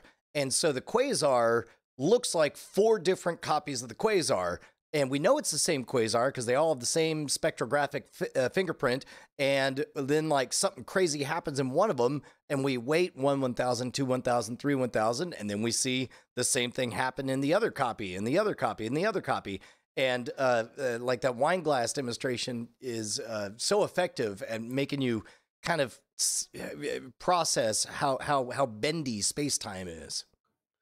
Well, I don't think he's going to get the Dollar Shave Club sponsorship. What? Why is that? Because he's got a It's beard. Oh, He's got got it. the Okay. scruff. Yeah. No, this looks great. This is so good. This looks really, really great. Yeah, cool. I'm so pumped to see Brant do it. I love the video. Everybody go give it as much love and support. Emergent Beacon or Beacons? Beacon. Emergent Beacon. Beacon. Go get it, baby. Brant is such Holy a cow, talent. he's already 2,000 subscribers. That's amazing. That's awesome. Congrats. Yeah, that'll be my pick too. There you go. He's Nice. already up on mine by more. They're like 200 more from your screenshot. Cool. Ah. 2.12. It's a 2.13. diamond hands. Never unsubscribe. Hold on forever, and it'll fix the world. Andrew, do you have a pick? My pick is I'm gonna double down again. Like WandaVision continues to delight. Ooh, it was a good one this week. It's a good one every week, Brian. It's every week. This one zagged harder than I was prepared for, and it really delighted me. I liked it a lot. I want let's go back to like the first episode, man. If it's just a slow burn like this, I'm all on board with this. 2 episodes in, like, I don't feel enough happened. Oh, was the burn too slow for you, Brian? No, but again, it's like, look, that's the way rubber bands work, is you pull them very tight for 3 episodes, and then you let go, and they snap very hard, and it feels very exciting. Okay. I'll tell you what, Marvel realizing that they have the deep bench that they have and flexing on it, like, and just being like, somebody, I'd never watched Agents of S.H.I.E.L.D., but I saw some folks in my timeline over the weekend that were like, hey, did you like a bunch of Marvel people talking about some Marvel stuff? Then you'll love Agents of S.H.I.E.L.D. And it's like, will I? Will I? Because you want to know what I really liked was Kat Dennings and the guy whose name I don't remember, but is awesome in everything I see him being amazing together and be unraveling this plot with actual people from the movies in the thing. I really, really like that. I like those characters. I like them. I like how they're unraveling it. I like that.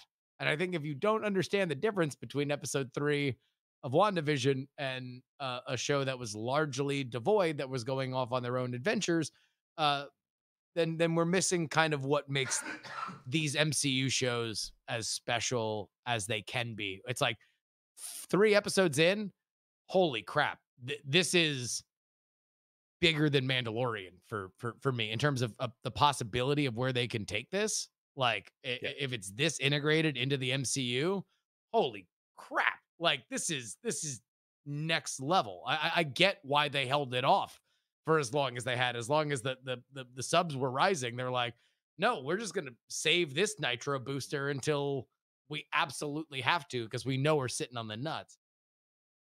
Yeah. Agents of Shield sucked. Just to say it. I feel like, oh, you should watch it. It's like I'm like it's not good writing. It's just not good. It's like processed. I'm sure the writers worked on are talented, but what they had to do to make the studio happen or whatever they wanted, it was just like. And I'd be like, oh, it's gotten better. And you watch an episode, and it's like they just like killed 2 security guards to get into a facility. You like these guys have jobs and families and stuff. Like, oh, you're overthinking it. It's like. There's nothing to think about here. Mirovini on the chat is asking to binge or not to binge. Normally, I'm always on team binge, but WandaVision, like I'm enjoying the steeping that we're doing. I'm enjoying the slow burn, even when it, like I would say, jump in, join us. We're all going to steep together because we're all shocked and surprised at where it's going. This was also, I mean, a meta episode of a bunch of characters all discussing the same things that we're discussing. We're now watching them try to think of all the things that we're thinking of because they're basically TV by the television without pity recappers of this hostage situation that's happening. I don't think this is a spoiler, but there's definitely multiple scenes where over their shoulders is a whiteboard writing down the exact questions the home viewer has at this point during the story. It's remarkable. I'm surprised you like. I think this is a good. I think it's a good episode, and in a mystery, you need to have a point where you say all of the questions out loud, and you make them make the connections. What is happening? Where is it happening? Or like a quiet place. Remember? Yeah. What sound attracts them on the big whiteboard? Like, okay, but it was a cool change of format. There's one of the things I liked about when they're like, I think it was Taika Waititi said like they did with like Thor Ragnarok was like in Big Trouble in Little China. Kurt Russell's character's always going, "What's going on? Who's that? What's this? What's that?" And they use that kind of like as an idea to be like, "What's this? What's that?" You know, and like think sometimes it's over the top, sometimes you got to do it. And so, here, yeah, what a delight. What a delight. And I'm like, I'm sure Falcon and Winter Soldier looks cool, but I'm like, it's gonna be cool. But I'm like, saying to my girlfriend, like, yeah, like that feels like we're gonna try to put a movie into 6 or 8 episodes. Like here, I'm like, we're just gonna do like a really cool comic book run, which I love that thinking. Cool. Totally. I'm all about it. We all good? Anything else? Yeah. No, that's it. Yeah. I was deciding whether I wanted to do just a drive-by criticism of the last episode of The Expanse, but I won't. We'll talk. There's hardly many more episodes left, so I know. I love it. Look, I love the show. You won't have didn't need the mall cops. They didn't need the mall cops. They could have done something that actually tied into people. Anyway, Emergent Beacon. Yeah, it was a ticking clock when there already was a ticking clock. Gentlemen, it's been weird. As weird as space-time is, which I learned more about thanks to Emergent Beacon. Alrighty. We're going to shift gears here and get ready for After Things in just a few minutes. Cool. Yeah. If you need to go get your drink, now's the time to do that. Okay. Or not. You don't have to. I'm just arranging things in my mind. He's picturing a big cube and rotating it slowly, smiling. Okay. All right. How long are we going on After Things? Do we have a subject or no? Or? Bryce is not. Bryce the one person who can answer that just left. Okay. All right. Well, then I'll leave too. All right. BRB. Okay. Hi, Justin. I'll stay here. Thank you. And Bryce, we'll build a civilization together, and they'll pay attention to us now. That's right. This is ours now. This is ours now. Maybe I don't know what Andrew's plans are. I guess he could probably still hear us. He usually is able to hear us with those ear pods. He usually is. He's wandering, puttering about his stately manse. But I got a lot more done over the past week with the Marvel stuff. We got 1 week left. I saw it. Yeah. Calendar is out. Schedule is out. Mike TV will be joining us, or will be performing on our first show on Sunday. Oh, That'd be fun. That's cool. And it's all closing in. You know, you know when you I mean, you know what it's like to have a deadline and you can see all of the pieces converging in one point. It's a weird feeling. It's a weird feeling if you've been working on it for a while, because on one hand, it almost feels like a betrayal of your work ethic, right? Because you're getting to the end of the project, and it's like the day to day of like, oh, I got to get this done, and I got to get that done, and I got to work on this, and I got to get that done, and then eventually those things kind of like fall off the to-do list, and you're like, oh, okay, well, I guess I don't have any of the new things to do, but I also am getting to the end. But now, should I revisit those things? Should I be Right. should I be reopening them to fix a little thing, and make sure that it's like there is such a worth to putting the birthday where it's like, and it's out, Yeah. go. I think Like, maybe we should just save this for after things, but the kind of the good part and the double-edged sword of this is that this is, you know, a weekly thing for the next couple months, more or less. And so, you know, day 1 is a certain set of things, and then day 2, which is like 5 days later, more things have to get spun up and start working. And then by day 3, you know, those things need to kind of be optimized and touching everything more and more and making sure you're doing everything in a way that is non-destructive in certain ways and is templatable, is you know, a good use of time. But I think it's looking good. I think it's looking good. yeah, no, I'm pumped, dude. I'm so excited Yeah, to see what you do there. Thank you. And to see where it grows. All right. Yeah, go take a break. Andrew, do you have an out today? No, No? I don't. I mean, like 2:00. I think we're Okay. fine. Cool. So that would be about 50 minutes. 50. Did you catch that, Brian? What's that? That Andrew has to leave in about 50 minutes. 50. Oh, got it. Okay. Cool. Let me see. Did I feel like we got an after things thing? Let's see.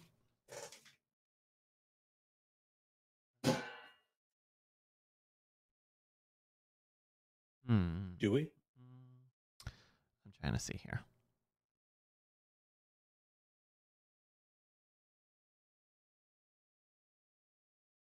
I'm gonna forward you this email, Andrew.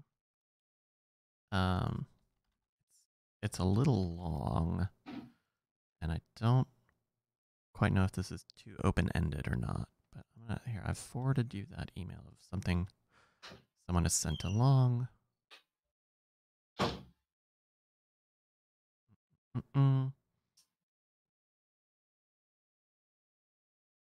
Cool.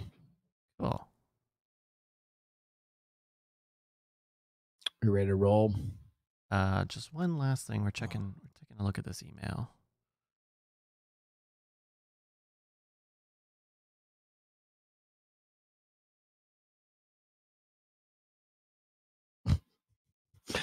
Just seeing here on Reddit, a woman was conducting an aerobics class, not realizing that a coup was taking place as a military convoy literally pulls right behind her to seize control of the government.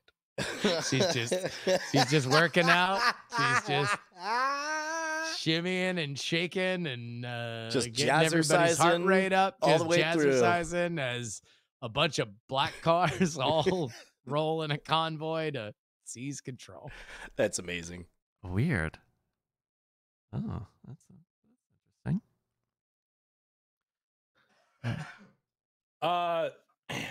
The question Bryce sent to me was talking about locals. I don't know if you guys want to talk. I mean, there is something that we talk about, kind of all these other emergent networks popping up. Yeah, Sure. let's do it. I I I don't know know anything about anything about it. locals though. is the Me only neither. I mean, thing. I know people tweet about it like, "Oh, follow me on locals." I'm like, I'm just gonna move to a cabin. So- Yeah, I mean that's another Patreon platform, right? oh yes, I almost thought it was a I thought it was a new Twitter, but no, it does look like it is No, a the way creators. I've understood it is, Patreon. yeah, it's another Patreon alternative. Okay. Same with Rockfin. Rockfin. Yeah, ROKFIN. Talked with them a couple times. I haven't talked with anybody at local because I'm pumped to have alternate things other than Patreon. But everybody kind of wants to do their own thing and not just replicate a few key Patreon features, which is really all I want, is just another place that I can upload stuff and people can get exclusive content via a custom RSS feed. Okay. Well, so yeah, we can do that. I don't know how much is in here just because I don't know these ones specifically very well, but okay, cool. You feeling good, Andrew? Yes, the answer to that question is yeah, good. Okay. All right, then I'll catch it in for After Things in 3, 2. Hello and welcome to After Things. I'm Andrew Main, joined by Brian Brushwood, Hello. Justin Robert Young, Hello. and Mr. Bryce Castillo. Hello. Gentlemen, this is After Things. And Yeah. what I want is an update from Bryce. Oh, What's going on? okay, yeah. So the past week was very productive for the Marbles, the League of Fun Games Marbles Season 1. Took the advice from last week very, very seriously. I started up that Substack probably less than an hour after we finished recording that episode of After Things. Oh, wow. And so we've got one there. I want to say it's about 70 or 80 signups so far on that email list. And that's not having reached out to the other email list, the Video Games with Bryce email list, which I also just want to move over to Substack, which I think I can do. So that's been very good. Got the website fully published with a little more info now, marbles.win, and it's got some information and it's got the sign up sheet and all that stuff. The schedule is posted. One of the other things from last week was to do a dry run, which is what we did on Friday, and it was good. The last time previous that I had done a dry run, it pretty much had to stop immediately because a bunch of stuff didn't work. And so this time it was good. We were able to do about 2.5 hours, which is relatively long. That's one race or multiple races in 2.5 hours? Multiple races within one night. So that's probably Gotcha. Okay. 25 races or something. Because you guys have done the super long ones right before, right? Yeah, we've done the ones where either a race can take 1 hour or 6 hours, depending on how long we set it. But no, they're just a couple minutes and they start every few minutes. And that was very good in terms of getting a handle on all of the extra things. So when I was doing this before without all of this extra competitive sport layer on top of it, it was just use the game and see what the game says, and then we move on. And with this, there's a little bit more. There's data entry to be done.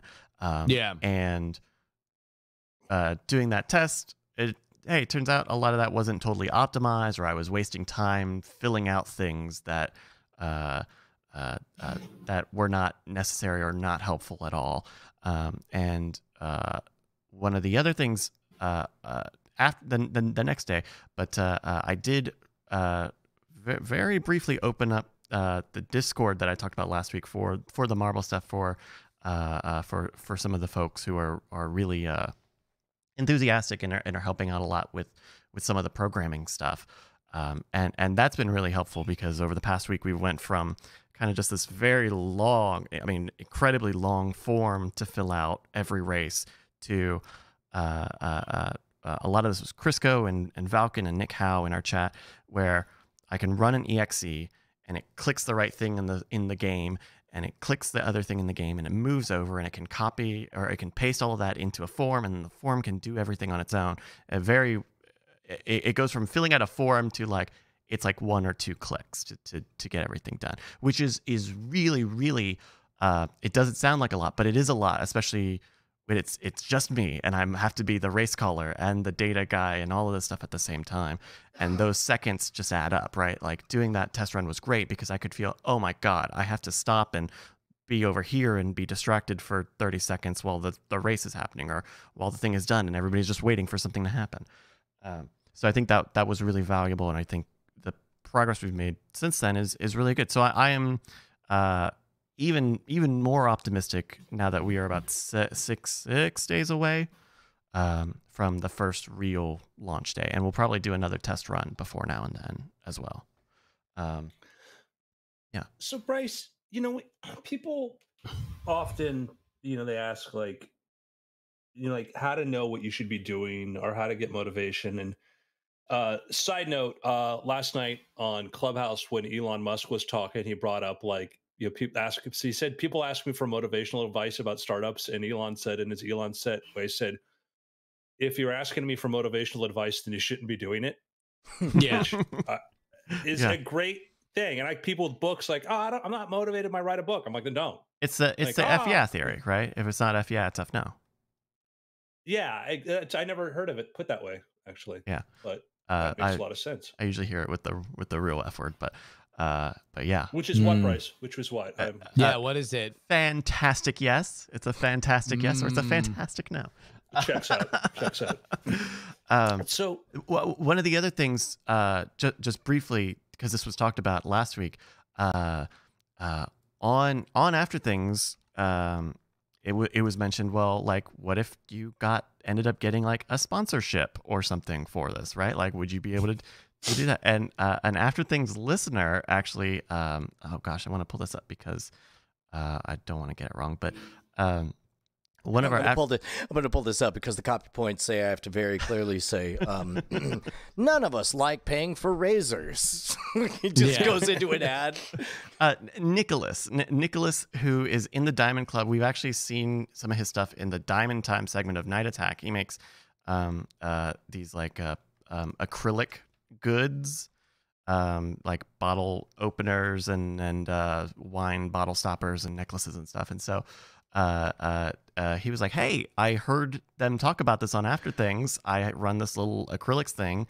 Can I give you a set of stuffs? Money. Yeah. Well, you can give this to the winner, and he's going to send an extra one here for cool. Modern Rogue HQ. That's cool. That's great. And so the producer juice will be powered by Spilled Coffee Workshop. So we'll figure out little graphics and stuff. And so like little stuff like that. Already selling out to Big Marble. It's great. The acrylic looks. I'm trying to pull up the link here because it does look. It looks. Oh, it's look great. You would have used it even if they hadn't given it to you. That's how good. We know how this goes, Bryce. But yeah, so that's another thing from last week's episode that kind of manifested a little bit. Don't let your memes be dreams, excited. man. Just go. Just go with it. Yeah, no, I'm super pumped. I'm very proud. So let's get that date out there. When again are we kicking off the League of Fun Games Marble season? The season 1 kicks off on February 7th. That's this Sunday, right after another large bowl game. It'll be immediately after that. The big game. By the way, can I shake a finger at all of Twitter that missed the real joke I was making? I posted all caps. I was like, the big game is the Super Bowl. The big game is the Super Bowl. Anyone who says otherwise is a coward. And then I put at McDonald's, at Coca-Cola, at Pornhub _premium at it's like the whole joke was that I was just sneaking in a very sideways third corporate thing But nobody noticed that. Everybody began to lecture me on Twitter about like, well, it's actually not illegal, Brian. The It's usage like- rights are. right. And I'm like, no, the joke You was should've known that it. I You snuck the should've word known that Pornhub. Yeah. But you love to it. Yes. Pornhub Premium is always your third corporate thing. It's always Coke, Pepsi, and Pornhub. Yes. I thought it was Pornhub Aria. Well, Maybe that's I mean, that's just it. Is I actually picked one of the lesser popular ones, like to imply like a specific Yeah. angle. Bryce, you don't have to tell this story if you don't want Oh, to. Yes, it was the thing I But- texted you. Yeah, you texted me a funny part of spinning this up, where, as we've all learned, you rely on vendors when you are spinning anything up on the internet, even if it's as simple as Patreon and PayPal and Venmo and stuff like that. To take in money from your fans, even if you're not building a website, Bryce, for your emerging online league, you had a bit of a rough spot. I had a bit of a rough go of it at first. So there is a support page. You can Squarespace. The website is marbles.win has a donate feature, and it plugs in with PayPal, and it can take Stripe for credit cards. And I did not have a Stripe account, and I had to create a business PayPal account because I have a personal account that I use for personal stuff. And so I'm setting up the Stripe accounts, free, whatever. And they ask, "Oh, what is your business? What type of business are you in?" And I'm the business of playing with balls. And you know what? That's kind of what my thinking was. And so I ended up picking fantasy sports, which also turned out to be / sports betting. Oh no! And I got an email from Stripe about 3 minutes after I filled out that form that said, "We are confirming that we're closing your account because this would be a completely illegal use of our services. So goodbye." So it is. So you literally tagged yourself as me? like that was the dummy that like only morons, even if they're trying to evade Stripe, only morons walk in and say, yes, walk into the bar and say, "Yes, I'd like to buy a fully loaded, untraceable gun, please." Yeah, you know what's And weird then- is I have a copy of the email. It says quite literally one line, "Sorry, sir, you seem to have mistaken us for Robin Hood." Yeah. So you tagged yourself with the thing that I'm sure maybe it goes to somebody as Yeah. a red flag. Please close this. it's the Dumbo's bit that they account. coded into the app that was like, no one's Yeah. ever gonna do this. Like they've never had to run this protocol. So it was only like yesterday or something that we finished exchanging emails and it got set and it's all working now. But it was very humbling to have to go, "No, I'm an idiot. This is like a little tip jar and I might sell pins at some point. And so I want to please." Nobody's gambling Twitch account. on which made-up imaginary ball falls into which bucket at what time. Because they're like, "Okay, we can review this, but we need to know what is your business model and who are you and Yeah. what's going on." And I was like, "Oh, crap. Just I send them messed to up really." McMillions. Well, I work for a guy did a thing called Scam School. I work on Don't even Scam get me School. started on that. No, I know. I'll tell you what. Between Brian and Darren Kitchen, The Hack Five. You got all the horror stories. oh god, yeah. Just as soon as it's like periodically, like some new dingleberry rolls in and sees a bunch of money being funneled through a thing called scam or hack, Right. and they're like, "What? Stop it! Like Right. that's it might as well be Al Qaeda. Knock it off!" And then they're like, "Hey, we've been a peaceful and helpful customer for over a decade." Like, "Oh, all right. Well, it's been 6 months since I first freaked out, but I guess here's your money." Hello, I have a new business. It's called crime-illegal-gambling-counterstrike-knives. Ooh. .info. That's gonna be open. Actually, our friend Anthony Carboni had a hard time getting his a credit card for his LLC, which he called the World Crime League. Which is definitely a reference to Buckaroo Banzai. I had I once did a corporate show that was like, it produced a lot of stuff. It was like, sent me, it was like $100,000 check, right? And they used like PayPal, like it was a PayPal sort of way it got paid, right? Mhm. A check, they get payment, not check, but electronic payment. I get the payment, goes through, goes into my bank account, and I got the money there in my bank because I don't let it sit, not letting that sit in PayPal. I get a call from like, hi, this is from PayPal Security. I'm like, how can I help you? I have some questions about this transaction that took place. I'm like, what do you need? What was this for? I'm like, well, it's between me and my customer. Yeah, but I need more details on that. I'm like, why do I need to provide details? What's a large amount? I'm like, yeah, and I have the money now. like, is somebody complaining? Well, we're the part of the fraud detection problem. Like, there's no fraud here. I need to know specifically what this is about or whatever. And I'm like, well, you can talk to them or whatever. And because I realized for some reason it was flagged and they shouldn't have gone through and or whatever, it went through and everything was fine. But it was one of these things like somebody's covering their ass. And I'm like, it's a corporate client. I'm doing a thing. And I was doing a magic project for them. And I'm like, what's a magic project? It's like, if they're going to go down, I'm going to hold on to this $5,000 check, like all the way to the bottom of the ocean. $100,000. Okay. $100,000 check. $100,000 check.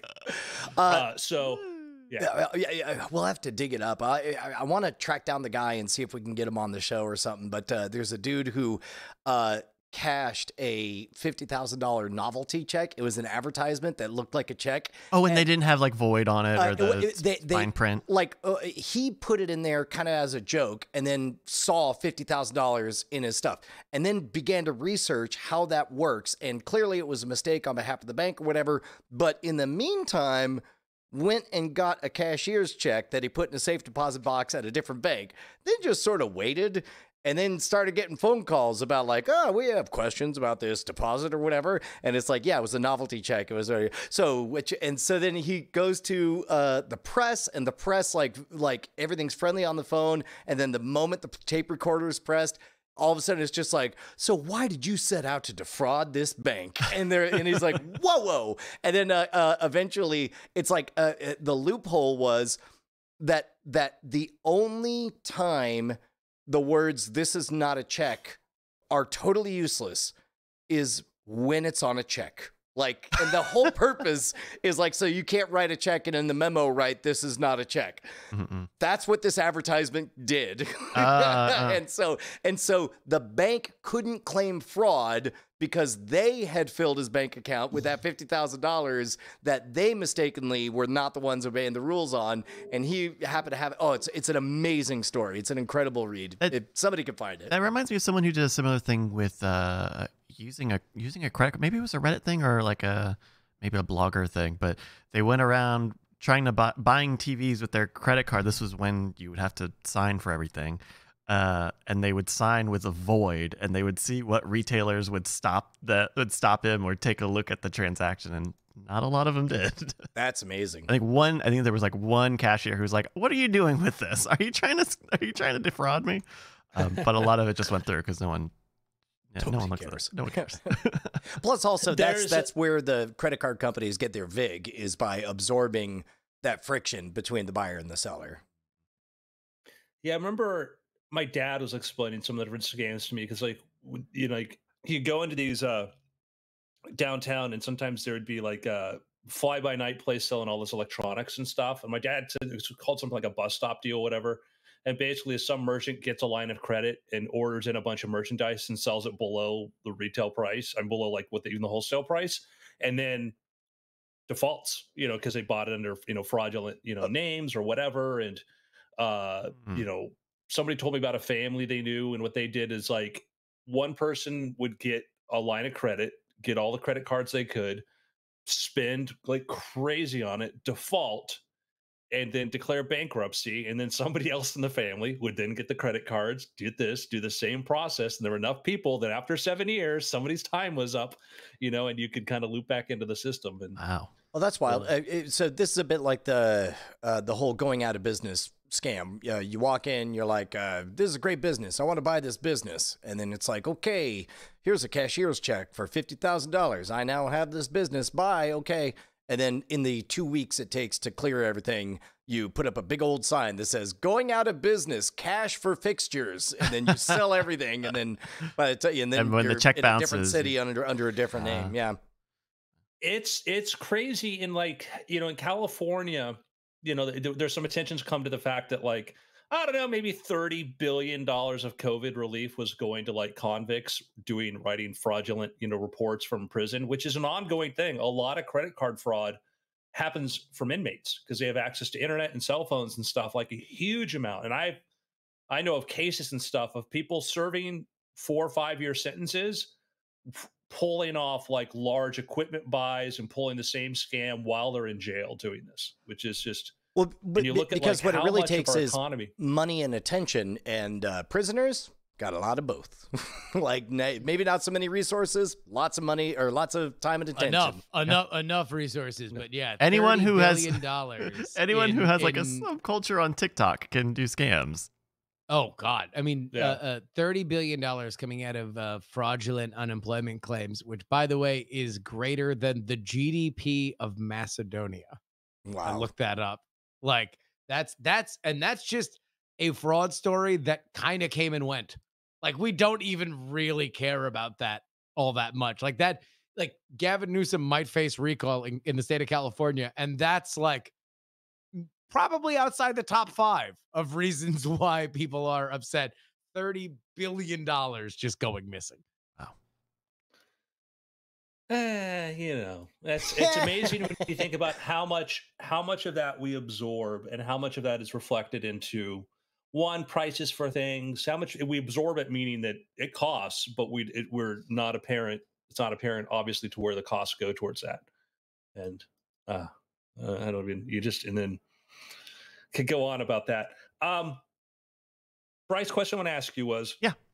What was the trigger that made you go, marbles, marbles? Pulling up the ring from Hudsucker Proxy. You see that? You see that? Kids are gonna love it. For streamers.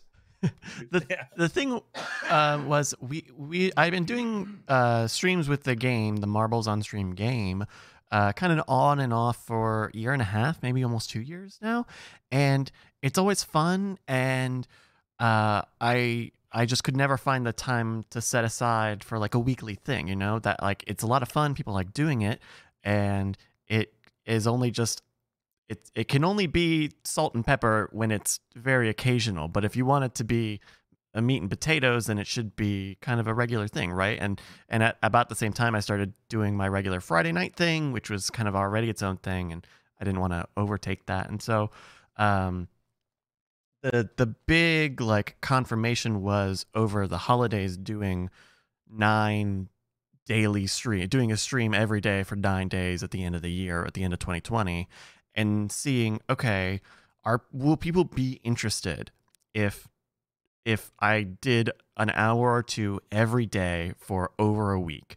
And if so, then there really is something here that at least has a good enough runway, has a lot of juice in it, and a lot of excitement that you can build something around and build something up. And it turned out that was the case. It was always a very enthusiastic reaction. It was always a lot of excitement, whether it was during the day, during the evening, and it was a lot of fun, right? I mean, the other thing is just it was a lot of fun for me to kind of be both the cameraman and the announcer, and so both of those things led me to go, okay, well, if I'm gonna do it regularly, I don't want to say every Thursday until the end of time I'm gonna do this, but I want to be able to let people know, hey, this is what it looks like, to give them some regularity, and starting in February to give time to build up all these things. So I don't know, it was a spark of like, it was really fun to do. And yeah. I have a theory, and that is like that, because a lot of people were looking for the thing, like, oh, what should I do? What should I do? And I think that part of the problem is a lot of us, we don't have surface contact with a lot of interesting stuff. And then we see one interesting thing. We're like, oh my God, I want to do this. And then the interest dies away. It goes off.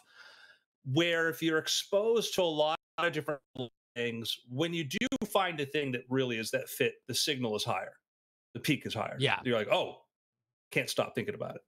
Yeah. And that's the mode that I've been in since December 31st when I announced this. Is just how just it's been fun. Like I haven't had really picks for like weird things or anything because outside of the stuff for spoiler time, I've been trying to work on this and all the other shoots and stuff as well.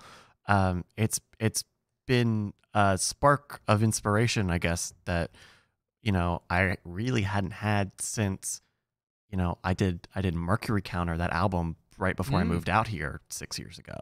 And so at the end of the day, whether it's successful or not, I'm having a good time, and I feel excited to build something that is kind of different and kind of new, even in this own subcategory. Well, and that's a great point too, because like I look at like the problem I've had most of my life is like I've had more schemes than plans. I'm like, I'm gonna do this, because this will make me money, or this is my scheme here. And I think about the fact that like, something can start as a scheme, but then when you find out that you really enjoy it, then it becomes something more than that. And I think that I don't know. That's the whole. It's like it's a cliche. Like, oh, the thing whatever you would do for free, if you'd wake up and do it and not get paid, then that's the thing you should be doing. And it's like, well, nobody's going to pay me to sit around and eat Skittles. But there is something to be said there. It's like, yeah, when you, like you said, you don't care right now. There's ways to monetize it, and you're kind of more of doing that just as sort of, I think, an external justification than an internal one. Mm-hmm. Yeah, I mean, it's a tip jar right now, and and I think that's valuable data, like valuable data on when people want to tip, and beyond the initial moment where people will be excited about it, where they get excited enough to part with money. Like that's, to me, as valuable as time spent watching and time, subscribers and stuff like that. Like all the other metrics that you would count that we think of as more pure because they're free. But in whether or not it's marbles or something else, like understanding where that line in is important. And I think that the benefit that you have, Bryce, is because you've been so intricately involved in so many different online new media projects and you shepherd some of them, you also know what success looks like, what the work looks like to get there, what kind of success you're happy with, you're going to be happy with, at least in the short term. Like there's a lot that goes into it. And the only way that you get it is by being involved in things. Yeah. I mean, it's been, I'm still rusty on some stuff. I had to relearn a little bit about like 3D rendering and, web development, and I'm learning databases for all the stat stuff. And there's going to be a big video component to it. So it's been very personally fulfilling to just kind of reflex all those muscles. And something that I kind of came to when at the end, I was kind of just talking on stream after we did that dry run over the past week of like editorially, there's also something that feels very empowering with not just the square that is this marbles thing, but also the larger brand of the League of Fun Games, of like, okay, like now this is not just the name of Bryce doing stuff on Twitch. This is like doing stuff like similar to the marbles thing, where it's community based, or there is taking a game and building something on top of it. Like it's not just the wide open plains. There's actually kind of direction to it. There's actually like concepts and things that you can kind of extrapolate. And that's another really thing I'm excited about long term, is like, okay, after marbles, like after, as if it's going to die, but it can go for as long as it needs to. There can also be other things that are similar to it or in the same vein, and I'm excited about that too. To feel like, okay, this isn't just until we all stop getting excited about this marbles game, but this can be a larger, broader kind of concept of using the community within games. Totally. Well, I was thinking about the fact right now that like what what is power or what is value? And we're watching some video or something, and they brought up like, Tony Robbins is worth like $500 million. And I'm like, think about like, to somebody who's an exec at some tech company who pensions out or whatever with $1 million or $2 million, what somebody who just works a normal sort of job, kind of well paid but not anything exceptional, what Tony Robbins is to them, Jeff Bezos is to Tony Robbins. Like however much money you think, oh wow, that's rich, it's like, yeah. And that was like, when what's his face, your favorite guy who ran for president, not Bloomberg, but the other guy, Steyer, or who was it? Yang? Who was the other billionaire? Jill Stein. Tom Steyer. Yeah, Steyer. Yeah. So, and you're like, he's a billionaire. Like, well, there's degrees of billionaire. like Steyer, like a billion or so, and then you got like Bloomberg. But if Bloomberg ran against Joe Rogan for president, God help us all. Let me make that very, very clear. God help us all. Rogan might have the better chance because Rogan has his platform and Rogan has this, audience, this reach. We may have a recall in California. Last time we had a recall, the guy who won was Arnold Schwarzenegger, who was, because he was an actor and had this recognizability, helped him immensely. And I think that that's one of the things I think about is like, there is having money and there's having a platform, and there are a lot of people who have money who all of a sudden go, oh shoot, I don't really have a platform. I can do press releases. I can use all the old tricks to try to get my word out there, but it's not the same as, some influencer who has 50,000 people follow him, but a lot of them are journalists and stuff who says something, boom. Is this like a secret roast you guys are doing? Where like Bryce says, I need to make sure to brand my thing bigger than marbles, which is what I said last week. And then Andrew goes into an explanation of the story attention, sales, different currencies thing. And just everybody says, am I being gaslit? That's what I want to know. I was the one who also said, use a name beside yourself by that. And I like your story attention thing, Brian. And I also remember having conversations about you about how to capture the value you have and maybe do anything. We started this by stuff. saying I took all of your advice. I know. Yeah, it's just it's hard to have anything to say when everybody's just saying all the things that you like to say, and it's like, what's my Pepsi to your Coke? I've got nothing to say. What Brian wants is whenever you're making a point, just pause every 5 minutes and say, as Brian thinks. No. And then continue with your point. Actually, yes.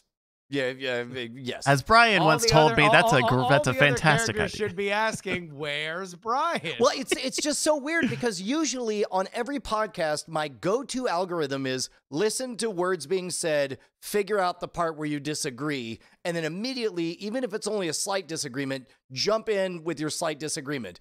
And I've been silent for half an hour now because everyone's just saying things that I really like and agree with. But you can also say, like, there's the other ways to add to it. Like, I would say that the things that we take for granted, and we have our narrative, everybody has their narrative of success, and we often leave out some of the critical parts. And I think we're all guilty of that.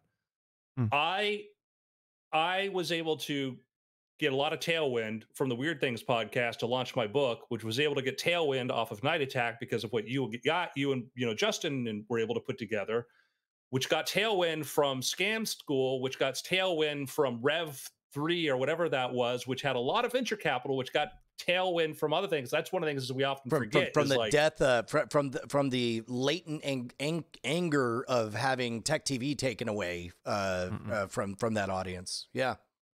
Yeah. And so it's and I guess what I was trying to say is like, yeah, like, we shocker, platforms are power, but like more and more, like you think that they have power before, they're going to be even bigger. And we saw that with,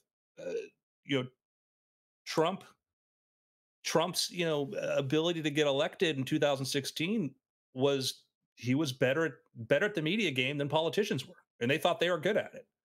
And then something. But like, and that's like now it's like, I just think about like, everybody listening, start that email list. think of your Right. platform, you know, like and it's Well, just and if I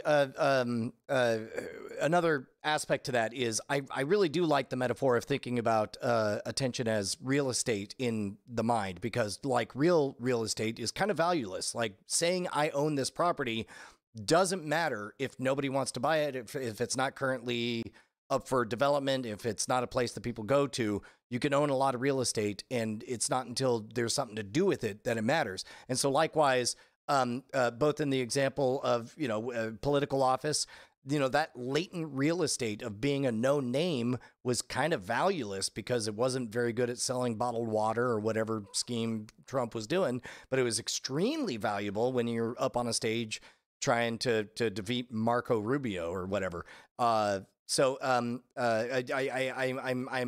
I think you're doing a really, really smart thing, Bryce, in that you're building just that general real estate in the mind, and you don't have to always be harvesting. Just building the territory is value in and of itself. that's one thing that I'm trying to I don't know if there's a name for it, but when you're given good advice and you don't take it because you have plenty of reasons why you shouldn't take good advice, right? Called the story of my life. But I had that during the dry run, right? Like that stream kind of went until about midnight, 1 a.m. local time here. And there were still a few people hanging around, and we were just talking. And, I was telling them, some of the stuff that I mentioned here. And I even one thing I had mentioned was I even have a Discord ready for whenever I decide that we start putting people on Discord. And it was a longtime Diamond Club friend, ipoopmypants.com, who was like, just just open it right now. Just give us the thing right now. Who cares? And I was like, well, but I'm focusing on this, and I'm doing this and this and this. And then it was right when I turned the stream off that I was like, no, they were exactly right. That the 20, 30 people who were just watching still at 1 a.m. when I'm, drunk off my ass, just talking stuff. You're making them special. Right? Exactly. And you not doing it for your own plan was making them not special. You were taking an opportunity away from them. Mm-hmm. And this is advanced, community management in my mind. But it's you got to really be sure that you're not just withholding something for but it's on my schedule to do tomorrow, right. Sake.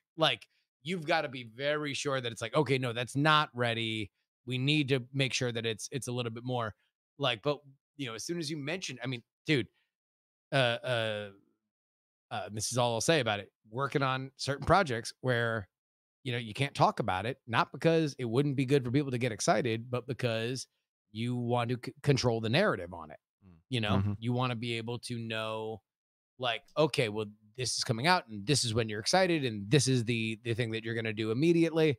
And that takes effort, right? But you have to know what you're doing beforehand, because otherwise it's just interacting with your audience is always a good thing. Giving them things that make them feel special is always a good thing. Yeah.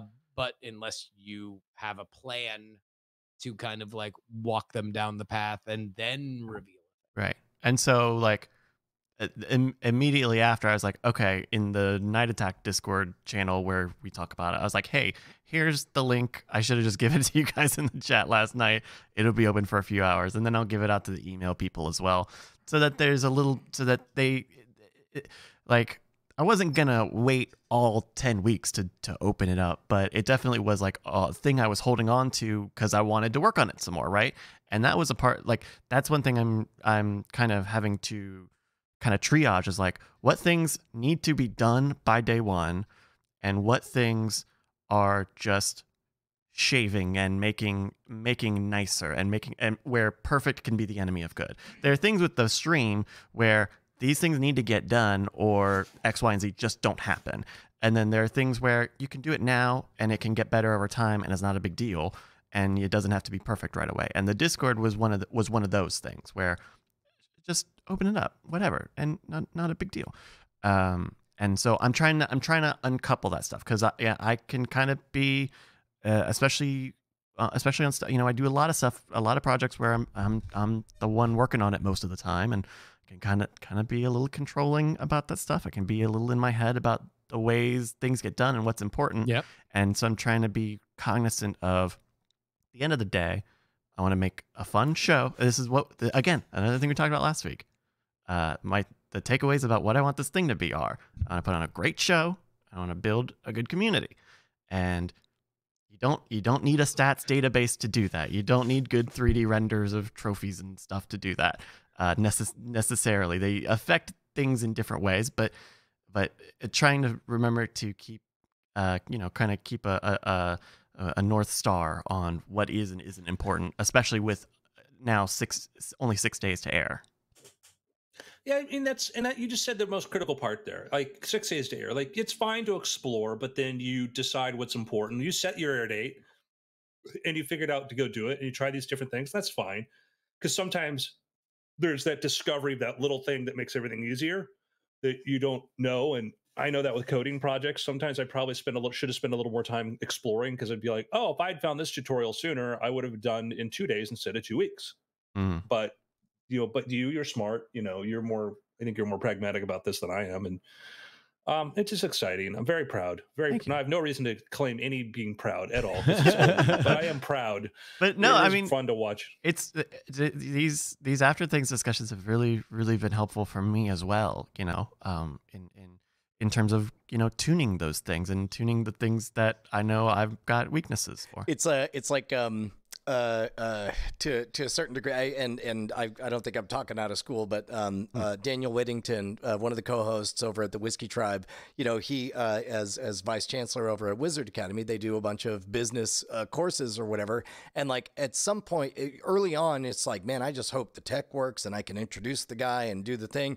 Oh, good, I didn't poop my pants or whatever, and then like at some point, it's like, oh my God, I get to take all of the classes. I get to pay attention to all of this and do all of the learning, which you've gotten to do for, 4 or 5 years now. Yeah. So I'm excited for it. Marbles.win. Let's do picks. Emergent Beacon, Emergent Beacon, Emergent Beacon. They're two very interesting, easy to remember words. Emergent, it's something emerging. Beacon, it's a signal. Emergent Beacon is 2 words that are easy to type into YouTube and and then you click subscribe. That's right. Brant, who is one of our editors and producers for Modern Rogue, has got a new science channel up, and his video on the Einstein crosses is incredible. The way he mixes motion graphics and like really in-depth science information is he's got the right balance. It's literally better than broadcast television. I mean, it's incredible. It's 4K. It's gorgeous. It's Brant at his Brantest. I'm so dare I say proud. And also like he's putting a lot of effort into it too. Like we shot this. He asked me to help him shoot this bit on the side of the road.